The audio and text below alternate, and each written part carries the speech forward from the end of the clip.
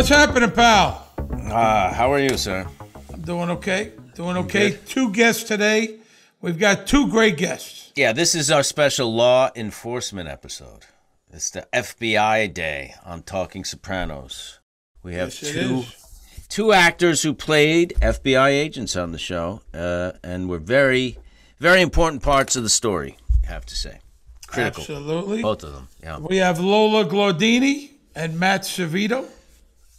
Yes, we have Matt Servitto played Agent Harris, Lola Glaudini, who played Agent Deborah Ciccerone, a.k.a. Danielle from Whippany, a tremendous actress who did a fantastic job with a very specific character.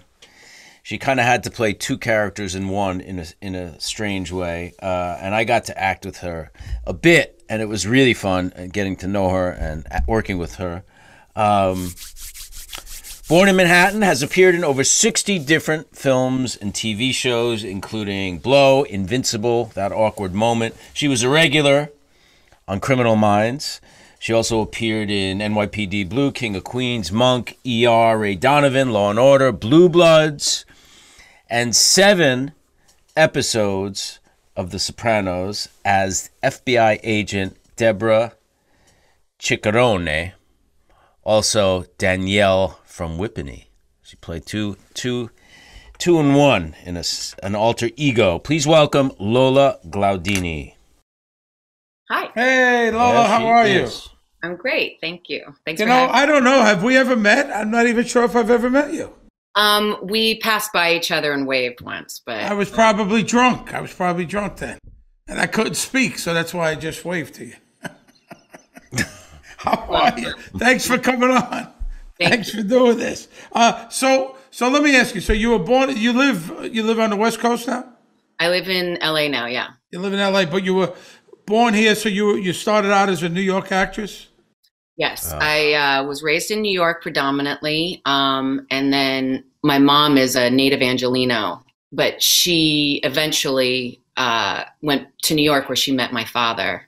And your dad was in the business as a playwright and an actor, right? Is that correct? Yeah. So my dad actually is my origin story of how I got into acting. Is my dad was an actor, a director predominantly of theater, and then has become a writer and as a journeyman writer now to this day is working as a writer. But he started a theater company before I was born in Manhattan called Theater Genesis, and my upbringing was basically just like sitting around and, you know, Sam Shepard, right? Was Theater Genesis? Wasn't he involved with that? So my dad started that with Sam. They started that together, and he directed all of Sam's plays. Sam was my godfather.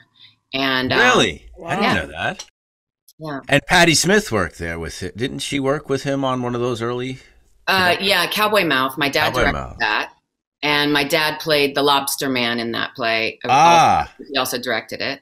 And John Ventimiglia played the Lobster Man in a production that I saw of Cowboy Mouth. Well, he was in, it's a good part, good shoes to follow in. And yes. Patti wrote that with Sam, and it's all in. My dad's in Just Kids and all that stuff too. So the book.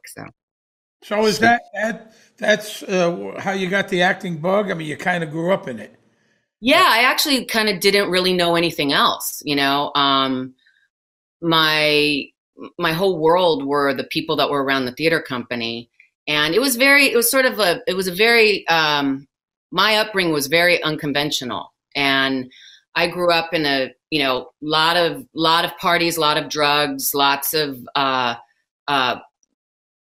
growing up in an environment where like kids were just around. There was no, like Sam and Olan's son, Jesse, and I grew up together. Our families, we lived together for a while. They squatted at the Dakota. We grew up as squatters. Squatted at the Dakota. Really? Sort of it was a weird upbringing. My dad worked part-time as a bouncer at Max's Kansas City. And, there was all kinds of just like odd jobs here and there, and all kinds of interesting people coming in and out was my upbringing at that time. A lot of eccentric New York artists and characters that I'm sure came in and out of your life at that back then. Yeah. Now before you were on The Sopranos, you had done quite a bit of work, no?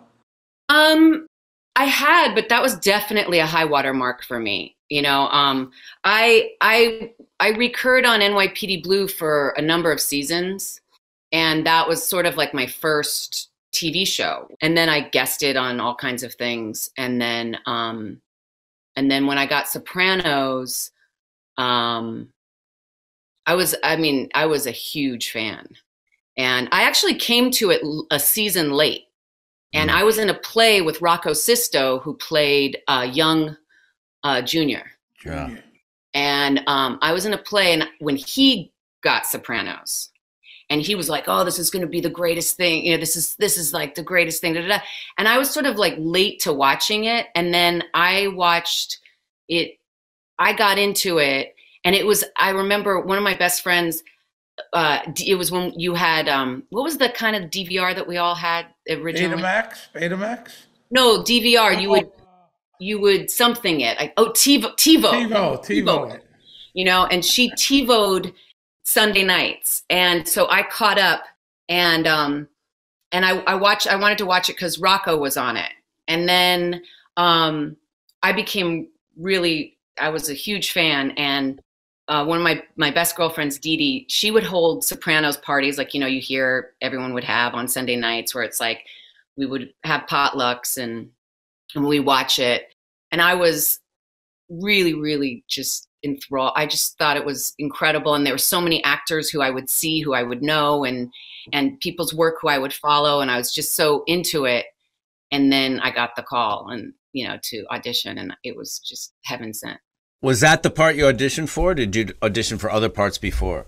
No, I only auditioned once, and I was I lived like I had a place both in New York and LA at the time, and I remember I was in LA for a long spell, and I got a call if I would audition for Sopranos, and it was to put myself on tape, and this was before we put ourselves on tape. You know, this is when you had to have like a video camera. Right. And I was so excited. I went to Bonnie Zane, a casting director, and she had just cast me in a pilot. And I went to her and I said, "Would you do me a favor and tape this of me as though you were sending it to a producer?" Because I just wanted it to be legit, you know? Right. And you know, it was before we had things that we could do that with, and we didn't have iMovie, and we didn't have things that we could edit it and send it off and stuff. So it was a big deal, and she did me the solid and read with me and worked with me, and she put it on her video camera and she sent it off to casting, and Sheila Jaffe, you know, called my manager the next day. Wow. And you never went into the room for David? No, and I think that was like unusual from what I understood later. Yeah, it is very unusual. One of the few. You're one of the few. And when I got that call the next day, I was driving on the freeway, and I got the call from my manager, and she said, "You got Sopranos." I was on like the 405. I had to pull over.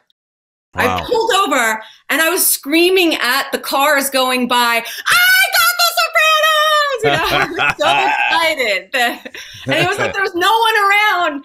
And I was just like, I was so excited, you know? That's a great call. That's what Steve did the same thing. He was on the freeway, he pulled out, he was screaming. I did that when I got the podcast. When I found out I got the podcast. That's cool. So you got cast, you know, I mean, a lot of listeners probably don't know this. Nowadays, that you film on your iPhone. A lot of thing happens self-tape. Back then, it was very rare to get a job off of video. To me, it was always like the death knell. They want you to put yourself on tape. Always meant you're not going to get the role. You really have to be in the room with the director, or at least with the casting people, to make that kind of impression. So that's pretty cool. Yeah. And you know, what you're saying is true, because I remember when I got that call to put myself on tape, I was like, I'll get on a plane. Right. I'll get on a plane and go and read. And they were like, it's casting too fast. Wow. Put yourself on tape. That's the only way it's going to happen. Now, you took over for Fairuza Balk played, which a lot of people know or may not know. So she did one episode. She did the season finale of season 3, which then we reshot. You reshot. Mm-hmm. So for whatever reason, she didn't come back. I don't know what that was about, if she got another job. So I heard it was that she didn't want to commit to coming back. She only wanted to do one episode. And then they said, no, we're going to bring you back for, you know, what came to be 7 episodes, and she didn't want to. That's what I heard. It could be, you know. So, you know, the thing is, you know, so if people don't have it on DVR or on TiVo or didn't tape it themselves, that doesn't exist. I think it's on YouTube, but it really doesn't exist because you shot it even for the videos, you know, so it's all you, right? Now, did you find it hard to play? You were playing Italian girl from Jersey, and then, you know, we also see you as this kind of, you know, very staid FBI agent. Was it hard to go back and forth? Were you familiar with those kind of girls? I assume you were, since you grew up in Manhattan, so you kind of knew already? Yeah, and you know, I didn't find it hard. There wasn't too much back and forth, right? Because when I was playing the Danielle character, you only saw the real me at home with husband and baby. All right. And so I was still in Danielle, and then it switched to the agent character really to play. And one thing that I noticed, and I remember talking to David Chase about this, was that she was still Italian American, just like, you know, Frank Pellegrino was, and Matt Servitto's character were too, right? Even though they were feds, and she still, they still peppered their language also. So it was like a parallel thing that was happening with the feds as well. You know, that their language was still peppered with Italian phrases and intonations and stuff. But to your question about knowing people like that, I did know people like that, but there was so much fun in playing that, you know, that that it was just so delightful and delicious to get to go into that world. You know. Well, did you base her specifically on somebody, or what was your way into this character or characters in a way?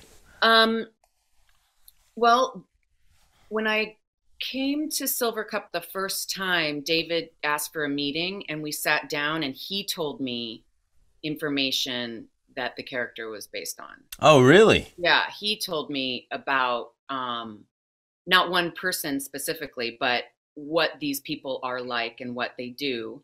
And we kind of talked about it a little bit about, luckily I had sort of thought about it and thought, well, how do you, you know, I said, is it okay if I base it on someone from Bay Ridge? And he was like, great.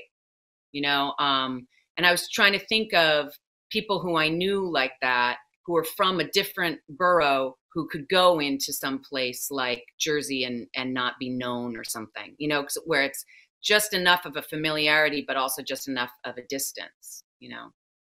And they do this kind of thing, the feds. I mean, that's totally what happens. And I had a bunch of questions that, it was interesting because David, he was so, it was like, you know, meeting Oz, you know, when you're a fan. And so it was like, he had a lot of answers, but then he also was that kind of sage enough person that says, I don't know, when they don't know, which is like the sign of intelligence. You know? We know that. Saying, At least he spoke. At least he spoke to you. He didn't speak to me till season 3. But let me ask you something. In Pyomai, it's kind of, I don't know if it's the last time we see you, but Adriana sees you at the meeting with the FBI, and you say you're going to be working with Agent Robin, whatever her name was. And she says, eat shit, Danielle, or whatever your name is. And then when she finds out she's not working with you anymore, she feels bad. Like, Yeah. why? Why are you rejecting me? What, you don't want me anymore? I thought that was a really, I don't know, Yeah. Because she had led on to you. She gave you so much personal information.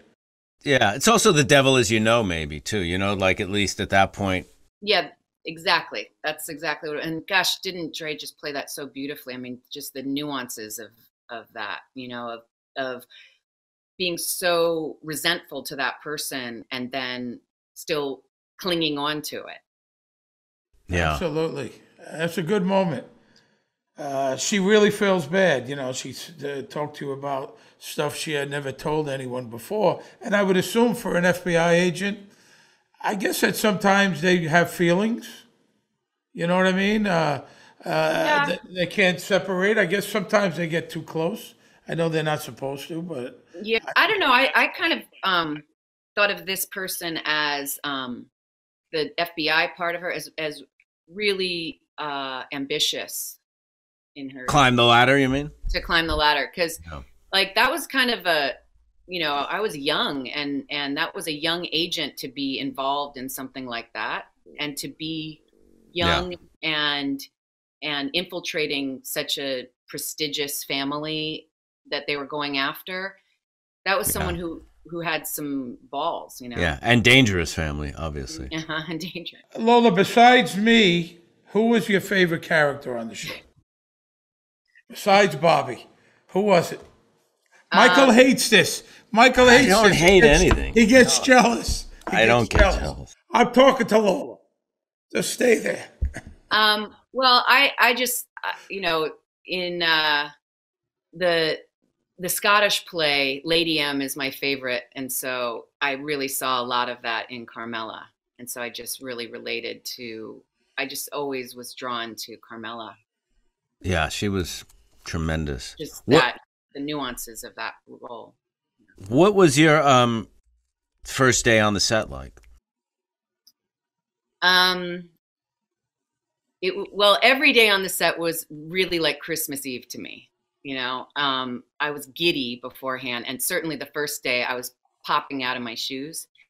But I was also like, I kept having to tell myself, cool your jets, Glaudini, cool your jets, Glaudini, because I was just like taking everything in. And I just remember walking through Silver Cup, and, it was sort of like having gone down the rabbit hole, and everything looking real and surreal to me at the same time, like being in, suddenly seeing the sets and them coming alive from my imagination.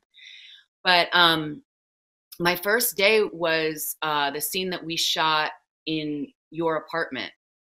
Yeah. And when I come home and you're already there hanging out with her, and I'm kind of bummed out that you're hanging around. Yes. And I remember Alan was he was. Is it Coulter or Taylor? Which one?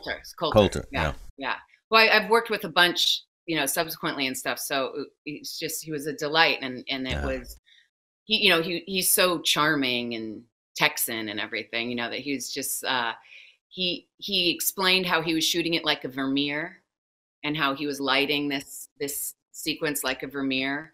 And I mean, I was like really taken by that kind of detail and attention and everything. And not something you hear on TV very often. No. On TV sets, no. Yeah. And everyone was so lovely. The crew was so warm and welcoming, and Dre was so awesome, and she was like, I'm so excited to have a friend, and so I felt so not comfortable, because I'm never comfortable, first of all, but I as close to comfortable as one could be being a visitor on a set that's a well-oiled machine, that's already a hit, that you're already a fan of, and all those things that are heightened.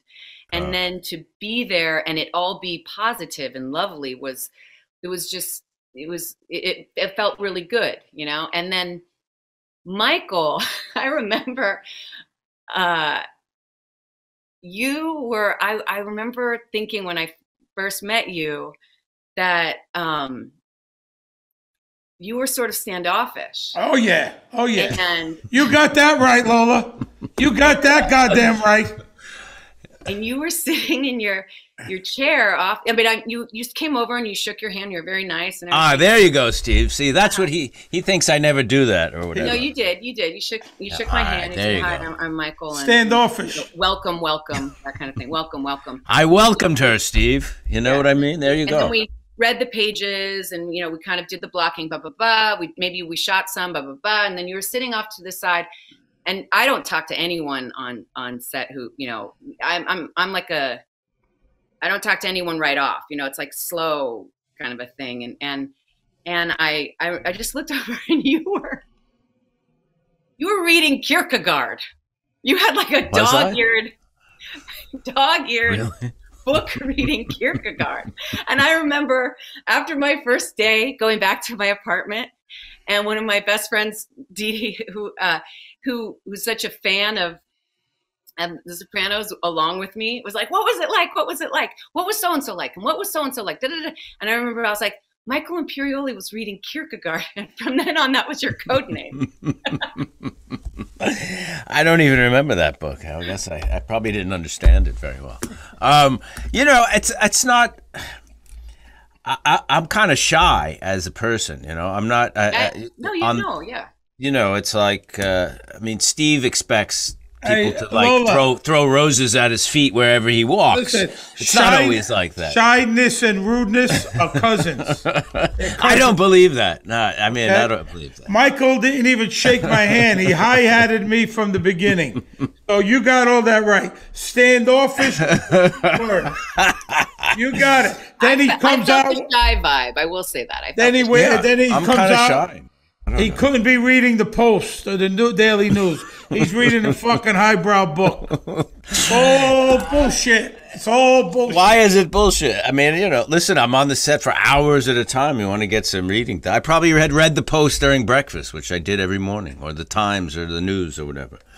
This guy is the scrutiny I'm put up to is incredible. But we, I had a really good time working with you. I think once we started shooting, it was from the beginning. It was really fun. Yeah. And then you work with Jim only once, right? The one scene. Only once. Yeah. The Whitney. Yeah. People shout that to me still. Oh yeah. Yeah. Well, he checked you out. Tony Soprano checked you out up and down there. Yeah. Yeah. And now King of Queens is constantly playing, where you play the waitress, right? Yeah. And what was it? Is that the one where you compliment his cologne? I don't remember. I was his old flame. Oh, is that what it is? Because it airs constantly. Yeah.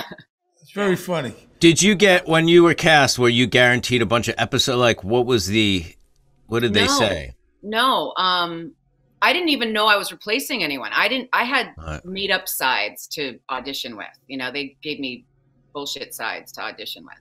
And then they just said, can you be a New York hire? And, it's probably 1 or 2 episodes. That's all they said. That's all they said. So you had no idea it was going to wind up being 7 or where No. You didn't know where it would go per se or anything like that. No. You did 7, right? I did. And then I ended up getting a series regular role on something that contracted me, and so we had to kind of bridge me out. Was that Boomtown? No, series it was The Handler with Joey Pants. Oh, boy. Oh, right. Hello, how'd that go? Oh, it was great, but we only lasted 1 season. But it was a crash and burn. But I worked every day with Joey. But I had met him out to dinner one night on Sopranos with Jim, and I was invited like one night after, come on, Lola, you come with us, that kind of a thing. And it was a night out, I remember, and we ended up, all night kind of a thing. It was a night out that lasted 10 days. Yeah. Joey was a lot of fun to go out with. Yeah. A lot of laughs, a lot of laughs. Yeah. I became really good friends with him and Nancy, and we did a lot of sort of family vacation things together and stuff. Like, you know, we worked together a lot. So that's cool. That was really cool. A lot of laughs. Well, Lola, thank you very much. I couldn't thank you enough for doing this. Sure. Keep watching the show. I'm glad you like it, and it really is. Finally, get to speak to you. It's a real honor and pleasure. You guys are great. It's really fun. Thank you. Thanks for coming on, man. It's great to have you. Of course. All right. See ya. Take care. There you All have right. Lola Glaudini, Agent Deborah Ciccerone.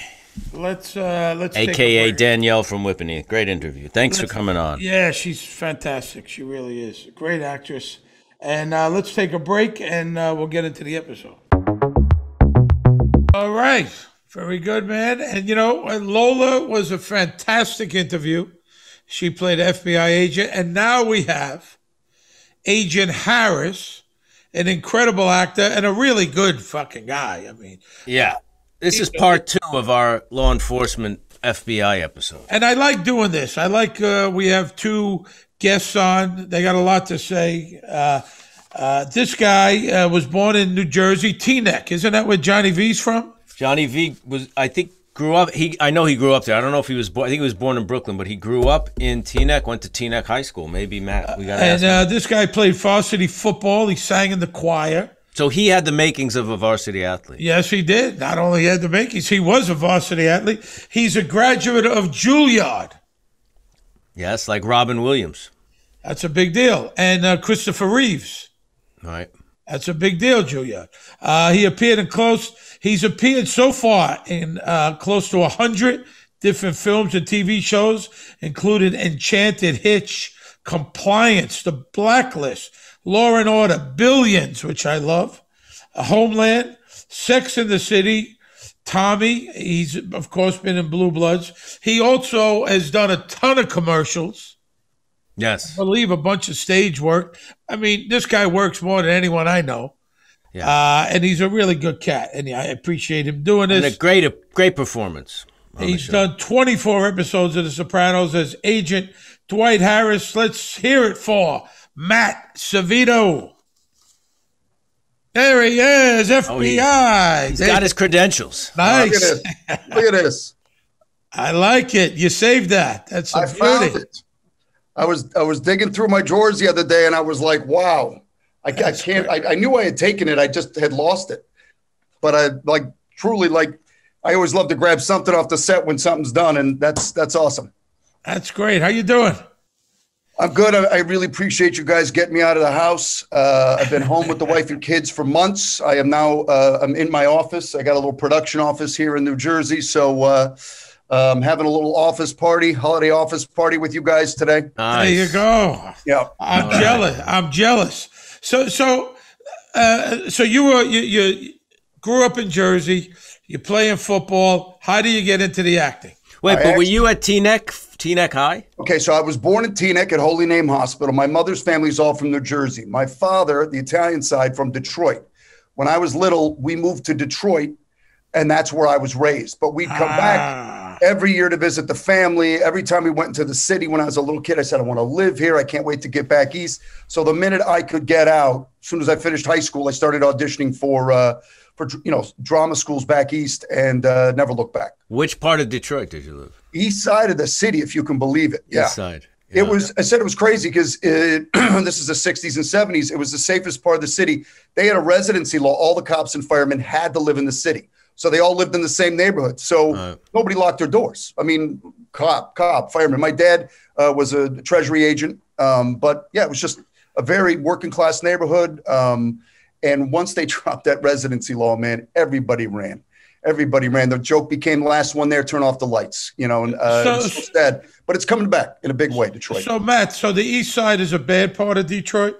It is now. I think, in fact, somebody told me my former zip code, 48205, was at one point in the last 5 years, one of the most dangerous zip codes in America. Well, and that's hard to believe. I shot a series, and we had a stage that was a factory that they turned in, and it was on the east. It was actually Highland Park. You know what that is? Yeah, the old Packard plant, I think, is what you guys were using, or maybe it was the old Model T. They converted it for TV and film. Something like that. Yeah. I remember I did an appearance for HBO in Warren, Michigan, I believe it was, and some of your relatives came by. Yes, you met my father, who was so gracious. You were so great, and you were so good to him, and he always talked about it. And I said, Dad, don't let him fool you. He's not a good guy. Nah, that Steve guy's so great. He took pictures. He signed everything. Da, da, da. I'm not a big shot like Michael. I'm a regular guy. I'm with the working class. No. I'm a working class fucking guy. Don't buy it for a minute. I know he's slumming with you and me, Mike. He's totally slumming with us. So you wind up going. You start in high school. You're acting, and then you go right to Julliard. Is that it? So I did. And the crazy thing is, in high school, I only did musicals. But the thing that triggered it, I always said, if they didn't do West Side Story, I'm probably not an actor. Somewhere along the way, they did West Side Story, and I absolutely had a blast. I couldn't sing a lick. I couldn't dance much, but it was great. All the Italian guys played the Sharks. All the Irish guys played the Jets, and we had this incredible production. And who did you play? Just one of the Sharks. I was just like another one of the Sharks. I mean, I had a full head of black hair that we all slicked back. And I went to an all-boys Catholic school. The only thing we did with our sister's school that was co-ed was theater. So I said, I got into this business to meet girls. I'm still in it to meet girls. My wife's not here. My wife, believe me, she says it all the time. She's like, oh, so you worked with her and you worked with her. What a job you've got. What a tough job you've got. But no, then I really said, okay, what's a really good school? I got to go for the moon here. If I don't get it, I should probably start thinking about something else. And I just went straight to Julliard, and I was so raw. I mean, I know it because the audition, I remember talking to one of the teachers that put me through when I got in. And he said, yeah, we just saw a diamond in the rough. I mean, you had all this energy, you had all this passion, but you were a mess. I'm like, that's all I remember, is that I was kind of all over the place. He says, but we saw something, and so they pushed me through. In fact, I didn't get in. I got a letter saying you're an alternate. And a great life lesson. My mother had made me sit down, write a letter to the faculty saying, please, just give me a chance. Give me a chance. And I sent the letter off. And on my birthday in 1985, she called me. I was living downtown in Detroit at that time. She called me up and said, I got your birthday present. I said, I can't get home today. I'm going out with my buddies. She goes, no, I can give it to you over the phone. You got into Julliard. Wow. Like, is there anybody from your Julliard days that went on to do work that we might know? Well, if I stay specifically within my class, Bill Camp, who I just think is great one actor, of the best character actors in the business right now. I just watched him in The Queen's Gambit. Jane Addams was in my class. Lisa Gay Hamilton, and just a fantastic actor. I've worked with Lisa several times. Yeah, Lisa's great. John Benjamin Hickey. I've worked with him. Yeah, I mean, just so many good folks. And then just behind me was Laura Linney, Gene Triplehorn, Jake Weber. I mean, all these other great. I mean, it was an amazing place. And like I said, because I got in as an alternate, I spent 4 years feeling like the scrappy kid that could. Like I never wanted to be top dog. You know what I mean? It's sort of like, no, I'm just going to keep down here. You guys are the good actors. You're the really good actors. I'm going to keep working hard, and someday hopefully I'll be like you, kind of thing.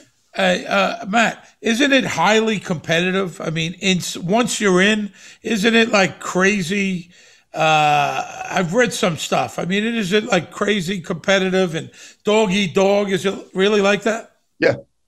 Yeah. I mean, but what a great lesson for the business. Right. I mean, it really, it kicks your ass. If you interview, and I've seen them interviewed, a lot of my classmates, I've seen them on the Tonight Show, they're talking about Julliard.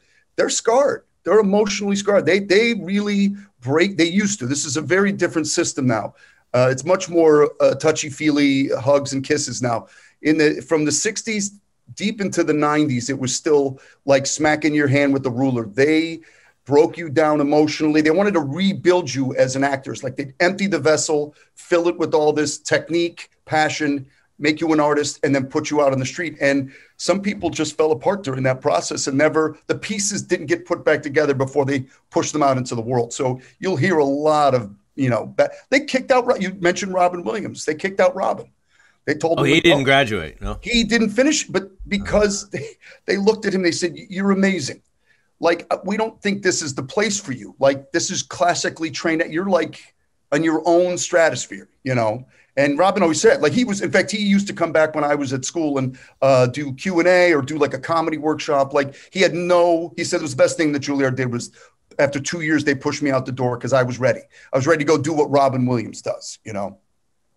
Wow.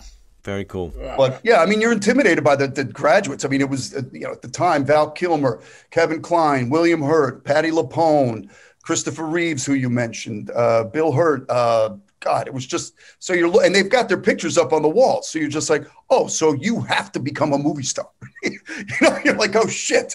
No pressure. Are you up there now? I am. I did a production. Right. I did a production of King Lear when I was there. So you would never the picture is me with like this old gray beard. I got all this makeup on and I'm doing King Lear.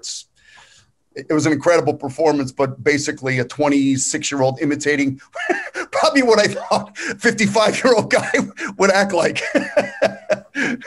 So did you start working while you were at Julliard? Did you get an agent? Tell me how that goes. Right. Yeah. So basically, when I talk to students, they're always like, so how did you get where you are? And, I said, listen, my story's bullshit, because they said, when you go to Julliard, it literally is like you don't even play AAA. They send you right to the majors. They said my wife waited tables for 7 years and then got all 3 of her union cards in 1 year. So that to me is a more traditional New York actor story. I said, Julliard, they would come to school. You'd see a note up on the bulletin board, agents wanting you to call them. I literally called the first one to put a note up, J. Michael Bloom. I don't know if either one of you guys were ever there. I remember. Yeah. Michael Bloom put a note up there. I called him, went down, signed, 3-year contract. They got me on a soap opera before I even got out of school. I was going to do All My Children during the day and then going back to Julliard at night to do theater. Wow. Yeah. Wow. Crazy. Yeah, that's a whole different deal. They at a lot of these schools, Carnegie Mellon, Julliard, and USC, Yale. And some other ones, Yale. The agents go to you, as opposed to you. They're always scouting for the newest and the youngest guy. So, how do you wind up? Tell me about the Soprano audition. How do we get there? Oh man. So that jumps ahead. I did a bunch of daytime, and then I finally just had to get off of the soap opera racket. So I just said to my agent, no more soaps. I'm looking for legitimate stuff. When I first saw the title, The Sopranos, I don't know how you guys were. I was like, the hell is this show? Like, what's this title? Like The Sopranos. I actually auditioned. I don't know if he was in the pilot for Father Phil. Was my very first audition for the show. I can't remember if that was in the pilot. I think so. Yeah. I think it was. So I think Georgianne had me come in. That would have been a whole year ahead of when I came back. She had me come in, didn't get the part, but I was kind of like, I think this show's going to be good. So then cut to, I think at least a year later, it's still season 1. They called me to come in for an FBI agent, Grasso. Agent Grasso. And was that Frank Pellegrino? Frank Pando ended up playing that Frank role. Pando. Oh. Yeah, not Frank Pellegrini. That was Cubitoso, right? Cubitoso. So they called me and said, can you come in? I went in. David had me read. He's studying me. He's looking at me as I finish. He goes, can you come back tomorrow and read for Agent Harris? And I was like, sure. And it was the best thing that ever happened, because Grasso was gone, in and out for only a few episodes. Harris, they extended obviously for the next 6 seasons, whatever we call it, 6.5 seasons. So that changed everything. But again, I still didn't know. I mean, so that brought me into the show and was the one-off. One episode, I'm sure you guys remember, I show up at his back door. Jimmy Donis goes up to the maid. He goes, Warrant. It's funny, very funny. He didn't like that maid. He never liked that Polish maid. I love that relationship. That was great. What was your way to get into the character? How did you approach him? Did you base him on someone? And part 2 of that question would be, what kind of, did you have access to some actual law enforcement people? I had obviously, I had played cops, a lot of like New York City cops. I had just come off even on one of the soaps. I think I played like a small town detective. The Fed thing was much different. I had one friend who from school that had gone on, to be an FBI agent. Mike, I got to be honest, the first episode or 2, I just didn't think I was going to stick around. So really, I just wanted to hit the mark, say the lines, kind of just be there, compete, be with the actors, kind of be on their level. Sure. And then I'll go home. Like, I didn't think this was going to be something that would extend out.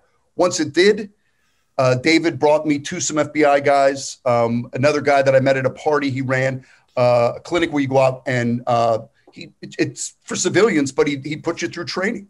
Like a fantasy camp? Yep, like a fantasy camp for like CIA, FBI. They put you through the small arms fire, through interrogation techniques, through studying on a stakeout what kind of things you look for. I mean, it was great, really, really great. So you're that with these guys I don't know if you guys probably didn't see them. David would invite people to set, and they'd just be watching the scene, and then they'd kind of sidle up to me and be like, "Hey man, I'm FBI.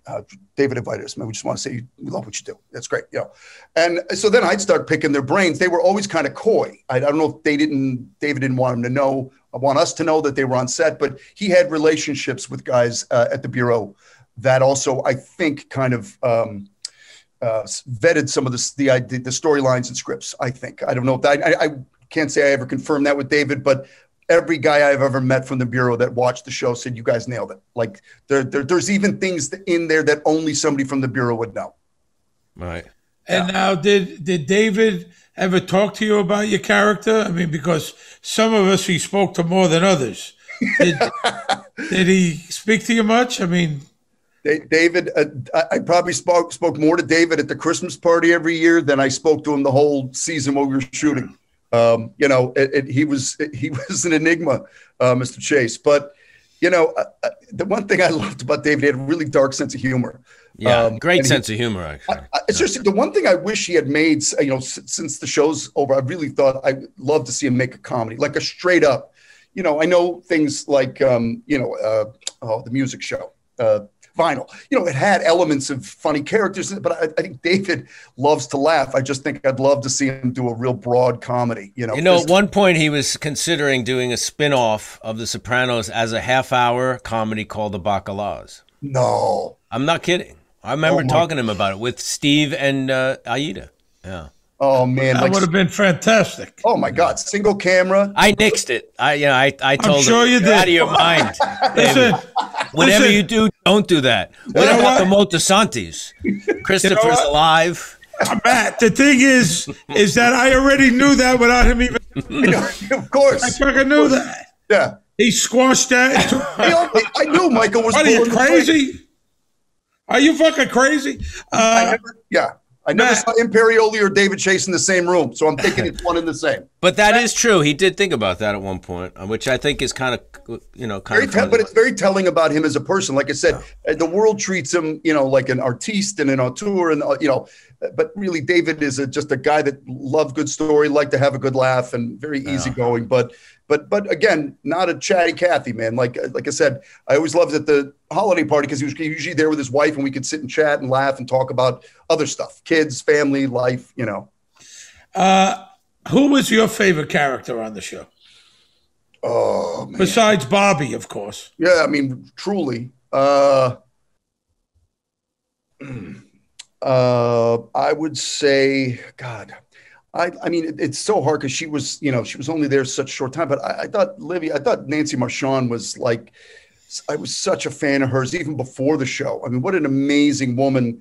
And talk about a character that just took over the show. I mean, her presence, the way she played, and what people have to know is she was nothing like that character, Nancy herself. So I know that might be a cop-out because she was there only a couple seasons, but also Carmela. I just thought Carmela was, so fucking great. I love what Edie did with the character, how she never kind of crossed over, never got cartoonish, was always on point. I love all the female characters. I know it's such a guy show, but I thought so many of the women made the show what it was. Can you explain or elaborate a little on,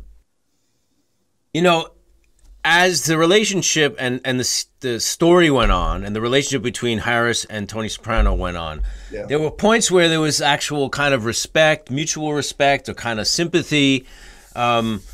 I know the sending of the gifts for the birthday, that's more of like a stick it to him kind of, we know you don't forget us. We got you in our sights. But there did seem to be some kind of mutual, is it respect, or how would you put it?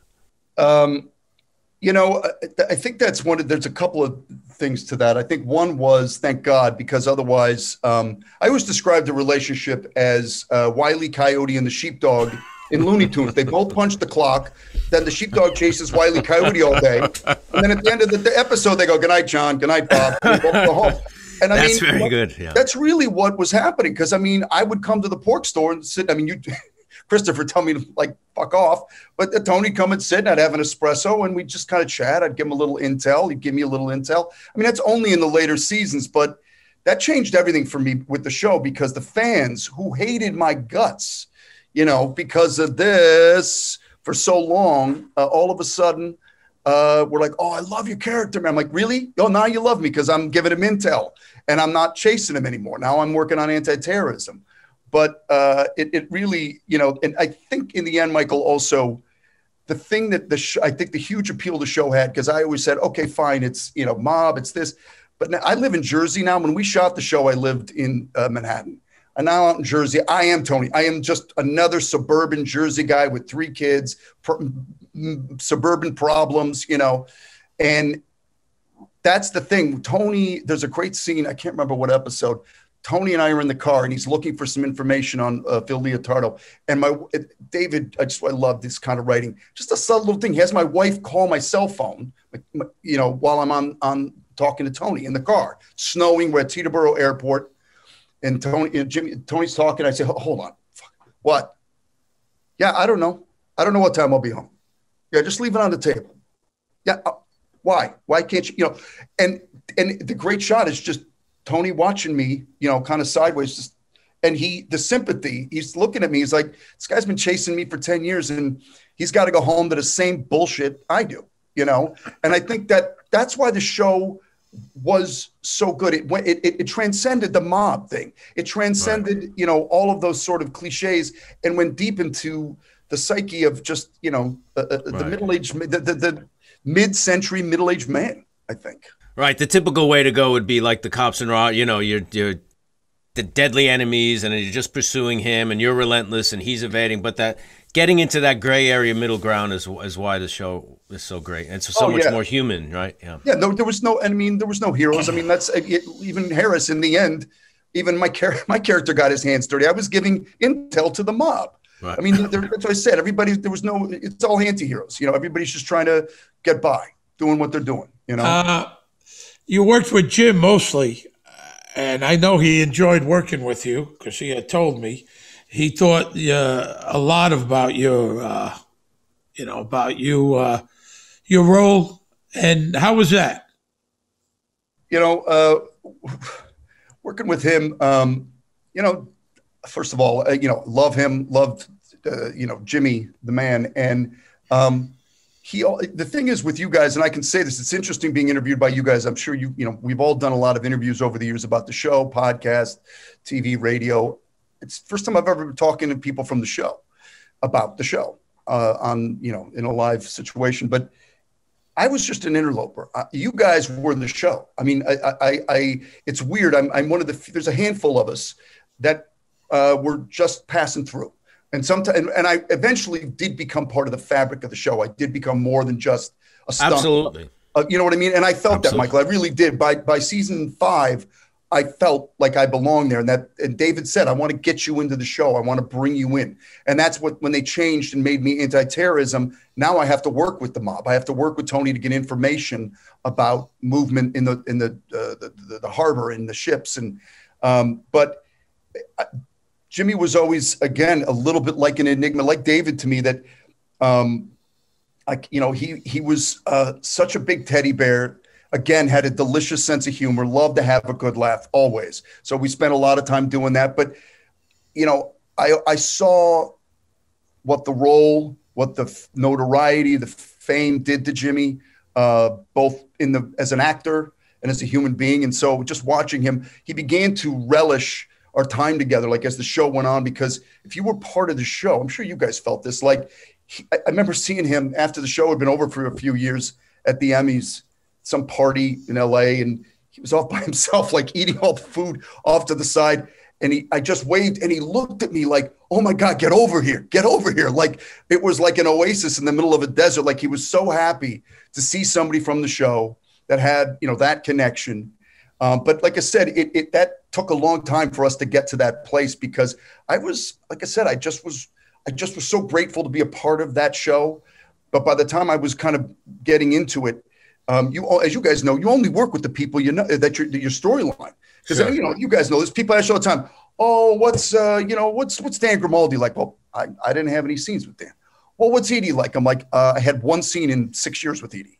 Okay. I mean, yes, I see her at the parties. Yes, we have functions, press and stuff. But you could go long stretches of time. But yeah, most of my stuff was with Jimmy. And some days were pretty much let's just do the work and go home. Other days were a laugh riot. Other days we'd have to really kind of push through to kind of find the scene. But I always felt protected. I always felt like he had my back anytime. He'd look at me. He's like, "You want another take? Do you not feel good?" And I'm like, no, I'm good. No. Hold on. Don't stop moving. We need one more. We need, that kind of stuff. Those little things, Anyways, I could go on and on, but working with Jimmy was just truly one of the great, things in my career. Matt, people ask me, what was it like working with Michael Imperioli? I say, I have no fucking idea. Because every day he's a different fucking guy. Sometimes he's my friend. Sometimes he hi-hats me. Sometimes he barely knows my name. So I understand what you're saying. I mean, listen, I'm telling you right now, I'm sure, and you guys have worked on a lot of different shows. That show was highly unusual. That I'd say 1 through 5 on the call sheet were very private people, not traditional actors, not like I want to be in the spotlight kind of people. Michael, Edie, Jimmy, Lorraine Lorraine could handle that. She had kind of had that background, but I said it was a show that really the work spoke for itself. People were, working actors that loved the craft, that loved the script, that had respect for each other. I said it was very unusual in that sense, because I feel like that there wasn't a lot of, other shows. Sometimes the set is a lot of fun on other shows. Some shows were like, nobody really cares. It's a paycheck. This was such a hybrid that I've never worked on a set like it since. I don't know what your guys. Most of the people hadn't really done, series regulars before. Yeah. Most of them done movies in theater, and I think that's part of it. Is there a scene of your work, your performance, that really you hold on to as like, I nailed this one, or this meant a lot to me, or a particular moment or something that you did, that where you felt you really, you did what you wanted to do with it? There's only one scene on my reel from the show, and there's nothing special about it. It's just special to me. It is one of those scenes at the pork store, and I'm eating yet again another fucking sandwich. Shit, they put me in the hospital. I swear to God, like take 20 and you're like on a hoagie that's like, oh my God. And they're good. They're delicious. So I'm eating a lot on every take. But it's just a scene where I tell Tony to watch out. That Phil Leotardo's put a hit out on him. And it's a small scene, very intimate. And he's like, "Why are you telling me this?" And I say, "It's Christmas." That's it. And it's just me. I'm eating, and I kind of like, "Hey, how you doing?" He's like, "Yeah, whatever. Agent Harris, what's going on?" It's just a small little scene, but like Jimmy and I and I remember like we kind of got it in the first few takes, and Alan Taylor was like, "I don't even want to cover this scene. I don't even want to punch in it. Like, I'm done. This is beautiful. It's a great little moment." The way he framed it, with the Satriali's, the thing, and the two of us just like sitting at a cafe table on the inside. I love that little scene. I remember going home just thinking that was lovely. I just, it's not, there's other scenes that were bigger, and more emotional. As I said, I love the scene with Jimmy because it was a real snowstorm and we were in a car at Teterboro Airport. It was probably 4 a.m. We were freezing, exhausted, and there wasn't much acting going on. Just two guys kind of hitting the mark, saying the lines. And, but I just remember just sitting in the car between takes, talking, laughing, snow coming down, thinking, this is amazing. Look what we do for a living. This is incredible. And Jimmy always felt that way. Like, can you believe this is what, because he's from where I'm from. Like when you come from that, and you guys too, I came from a neighborhood, people had to freaking work, man, like work. And here we are just waiting for our lattes in our car in a snowstorm, because we're looking outside, people are moving cameras, lights, all the real work's going on. And we're just like, come on, I want to go home. Well, you should have done the Pine Barrens episode. There was no lattes being delivered out in the woods there. I'll tell you. Hey, for your art, that was art. Let me ask you one last question. You worked with Frank Pellegrino a lot. Did he ever give you a table at Rayo's? Fuck no, Frank, no. Okay, I got there on my own, and man, did I just look at him from across the room like, I'm here. Yeah, I'm here. Yeah, motherfucker, you did nothing, because I knew I worked with him the whole time. And what a lovely, again, I know, he was terrific guy. Truly terrific guy, the best. And again, such a character. It's so funny. He used to first of all, he told great stories, and that great voice of his, good singer. And he spent a big chunk of like 2 seasons reading all the Harry Potter books.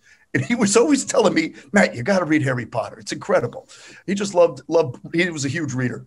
But I knew if we were going to get along, I had to not ask him for a table, for a reservation, because everybody that asked him, it just made him uncomfortable, because obviously the nickname, Frankie No, it's like, Jesus Christ. He'd be like, Jesus, I don't know. It's like, so a friend of a friend kind of thing happened. And I'm like, got a last minute call. I mean, I think it was, 6, you got to be here by 6:30. I'm like, I'm out the door. And it was incredible. I mean, I would say, listen, it's, first of all, it's just getting into the Holy Grail, like getting inside, but it's the experience. The food was good. Was it amazing?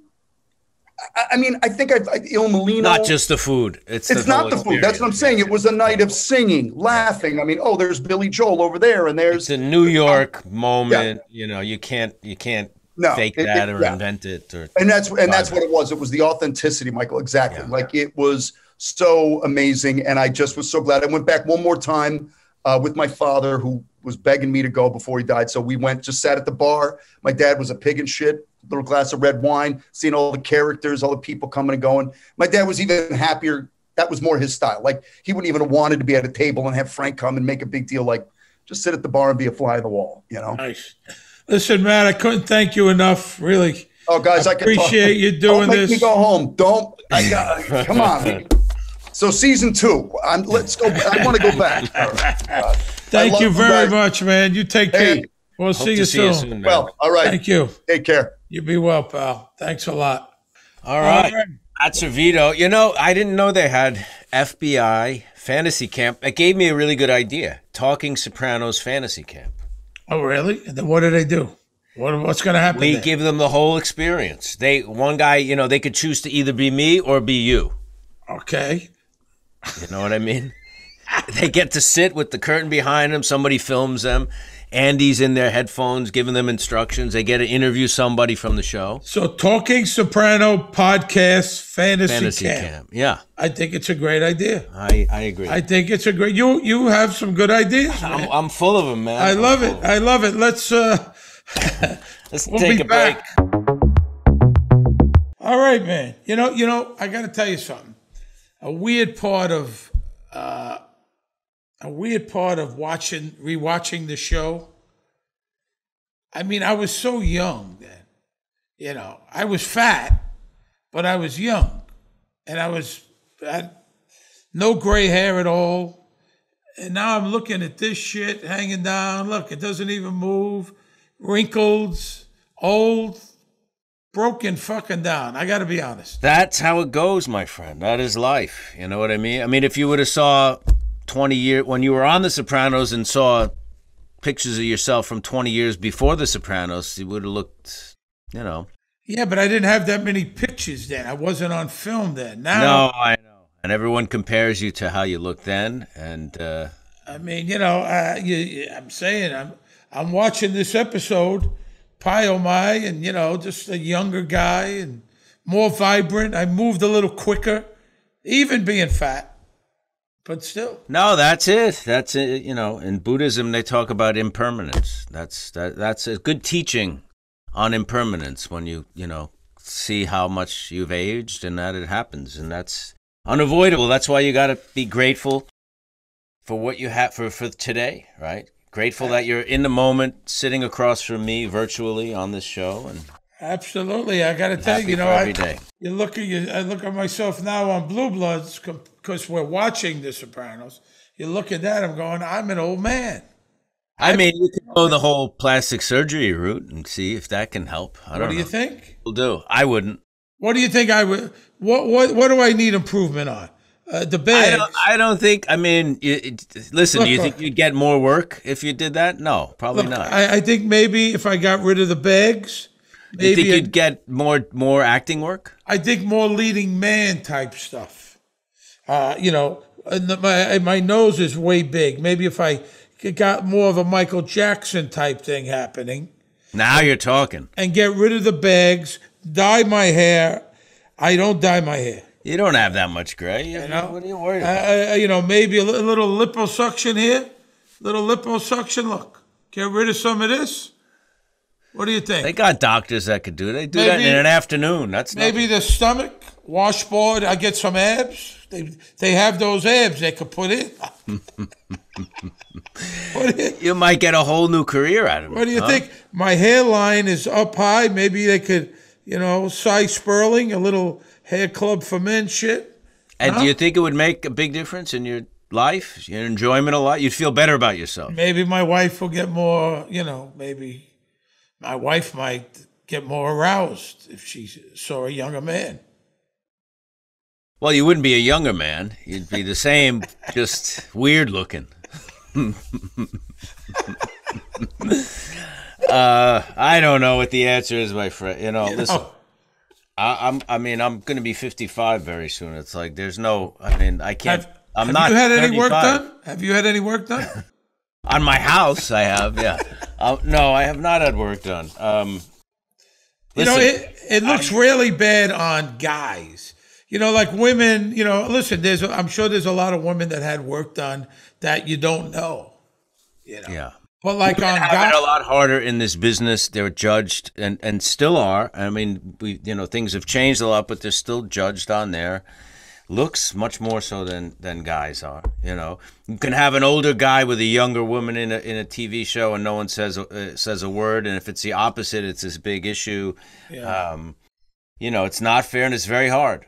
There's a lot of pressure on women, especially in show business, not just in show business. Well, especially if the woman was kind of played that good-looking sex symbol type of role.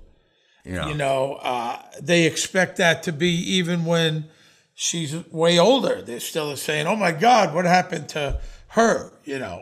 Guys, not so much. But you see some guys like. You ever see Wayne Newton lately? No, I haven't. Wayne Newton looks like a fucking alien. Steve Wynn, Steve Wynn, the big... From what? Plastic surgery? Plastic surgery like you wouldn't believe.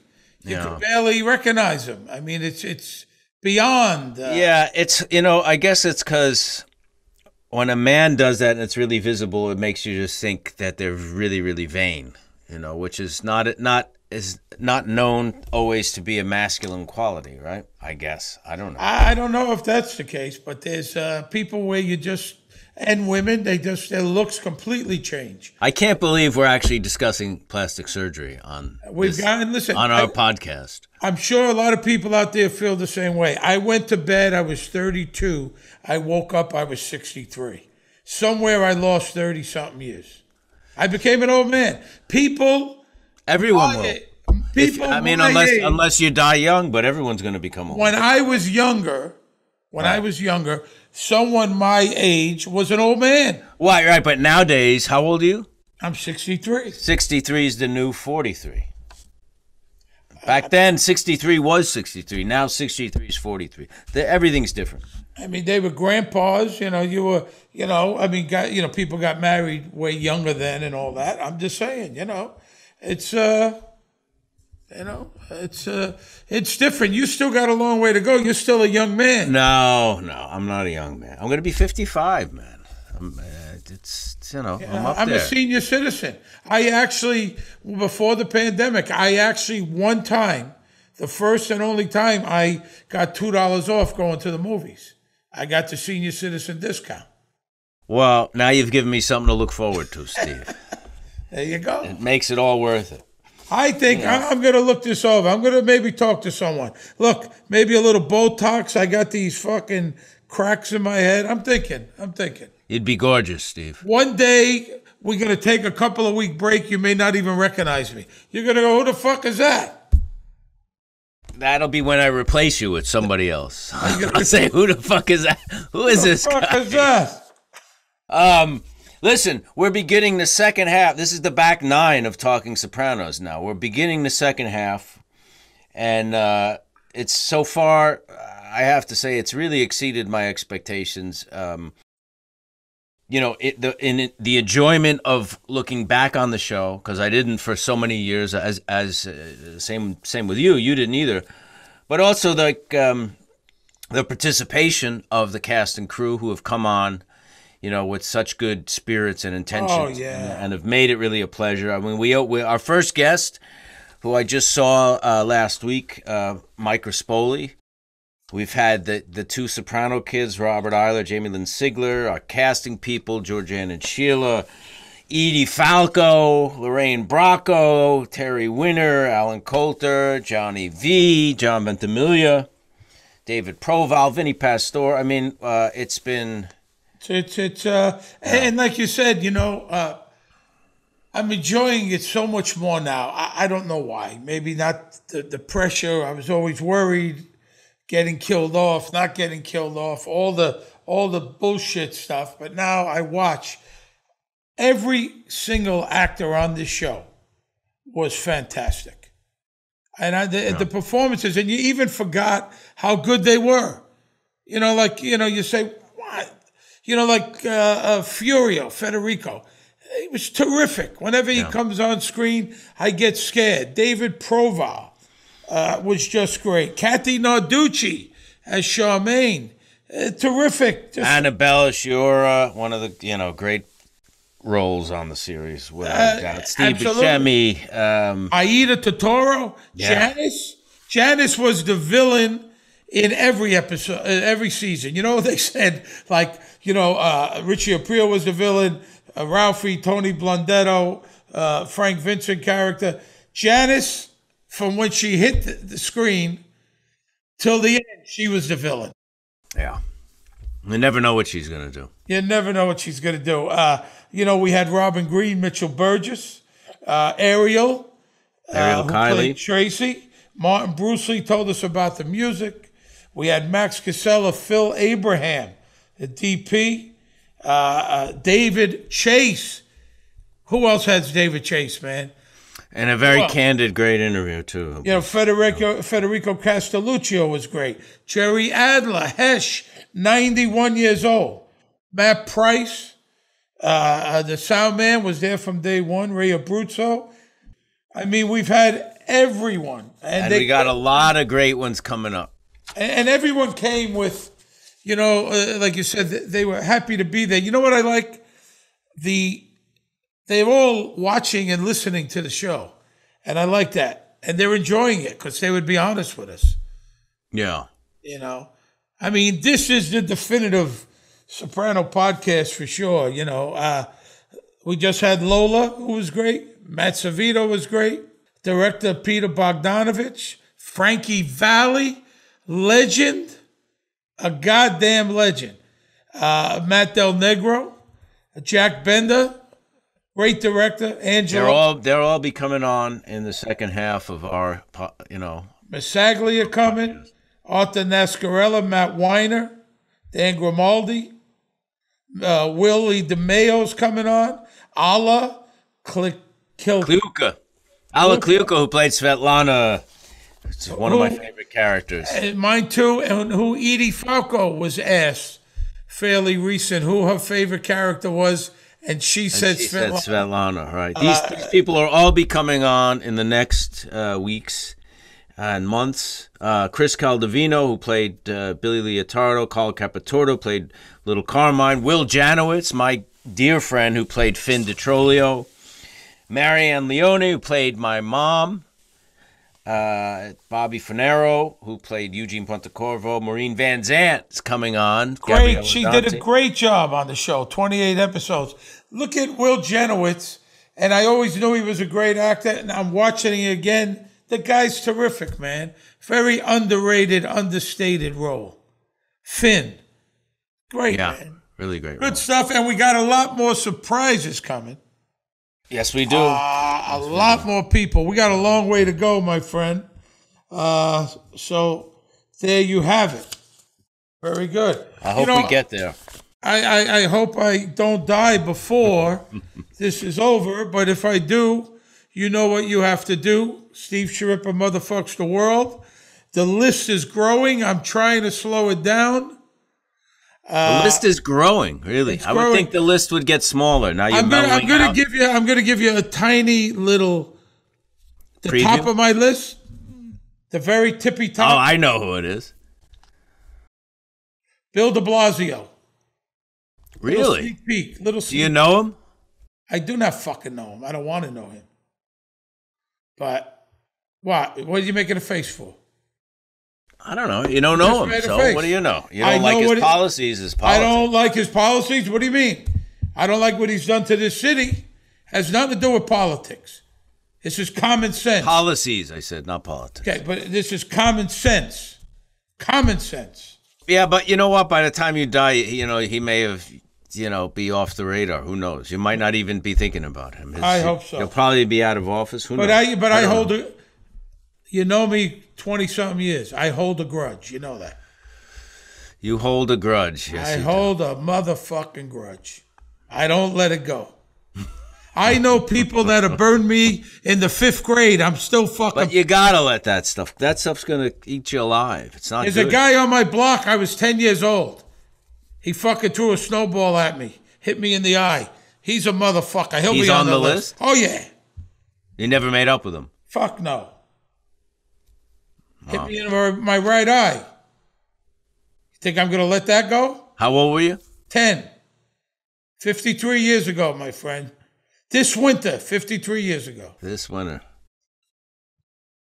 Well, we'll see what happens. I don't know what to say. You seem speechless. Lola brought up that you were stand-up. Oh, Jesus Christ.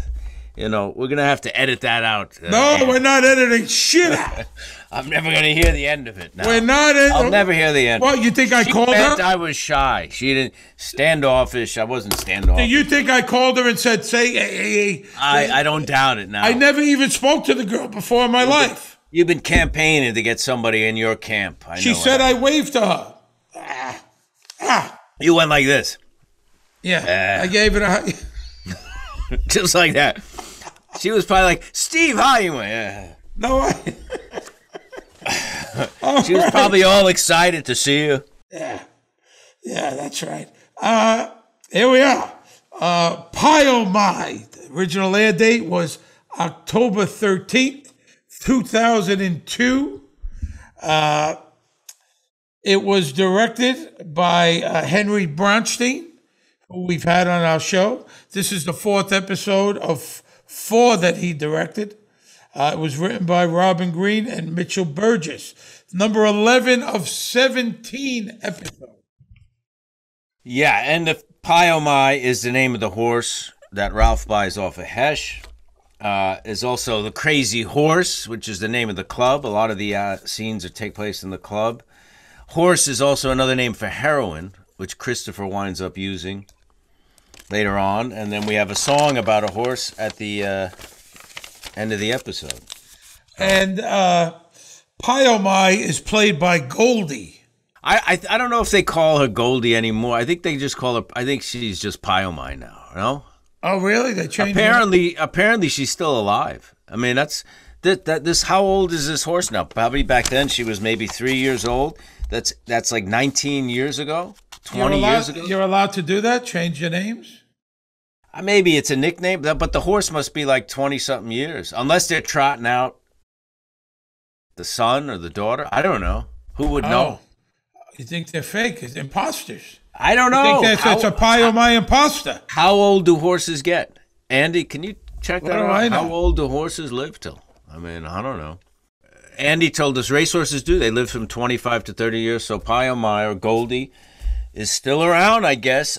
We tried to book Pie-O-My Goldie for the podcast, but apparently she hates the podcast. She really? Can't stand it, yeah. Really? She listened a few times and refused to come on. She said, no, it's beneath me, and I'm not into it. I understand. But you know what? Maybe you fucking high-hatted her, too? No, I love horses. You love horses. It's people you have a problem with. Horses are no problem. Pie-O-My. All right. We open up. We're at the Crazy Horse. Band is playing. Adriana's at the bar. Tony and Silvio arrive. Tony picks up the phone. She's not happy to see them.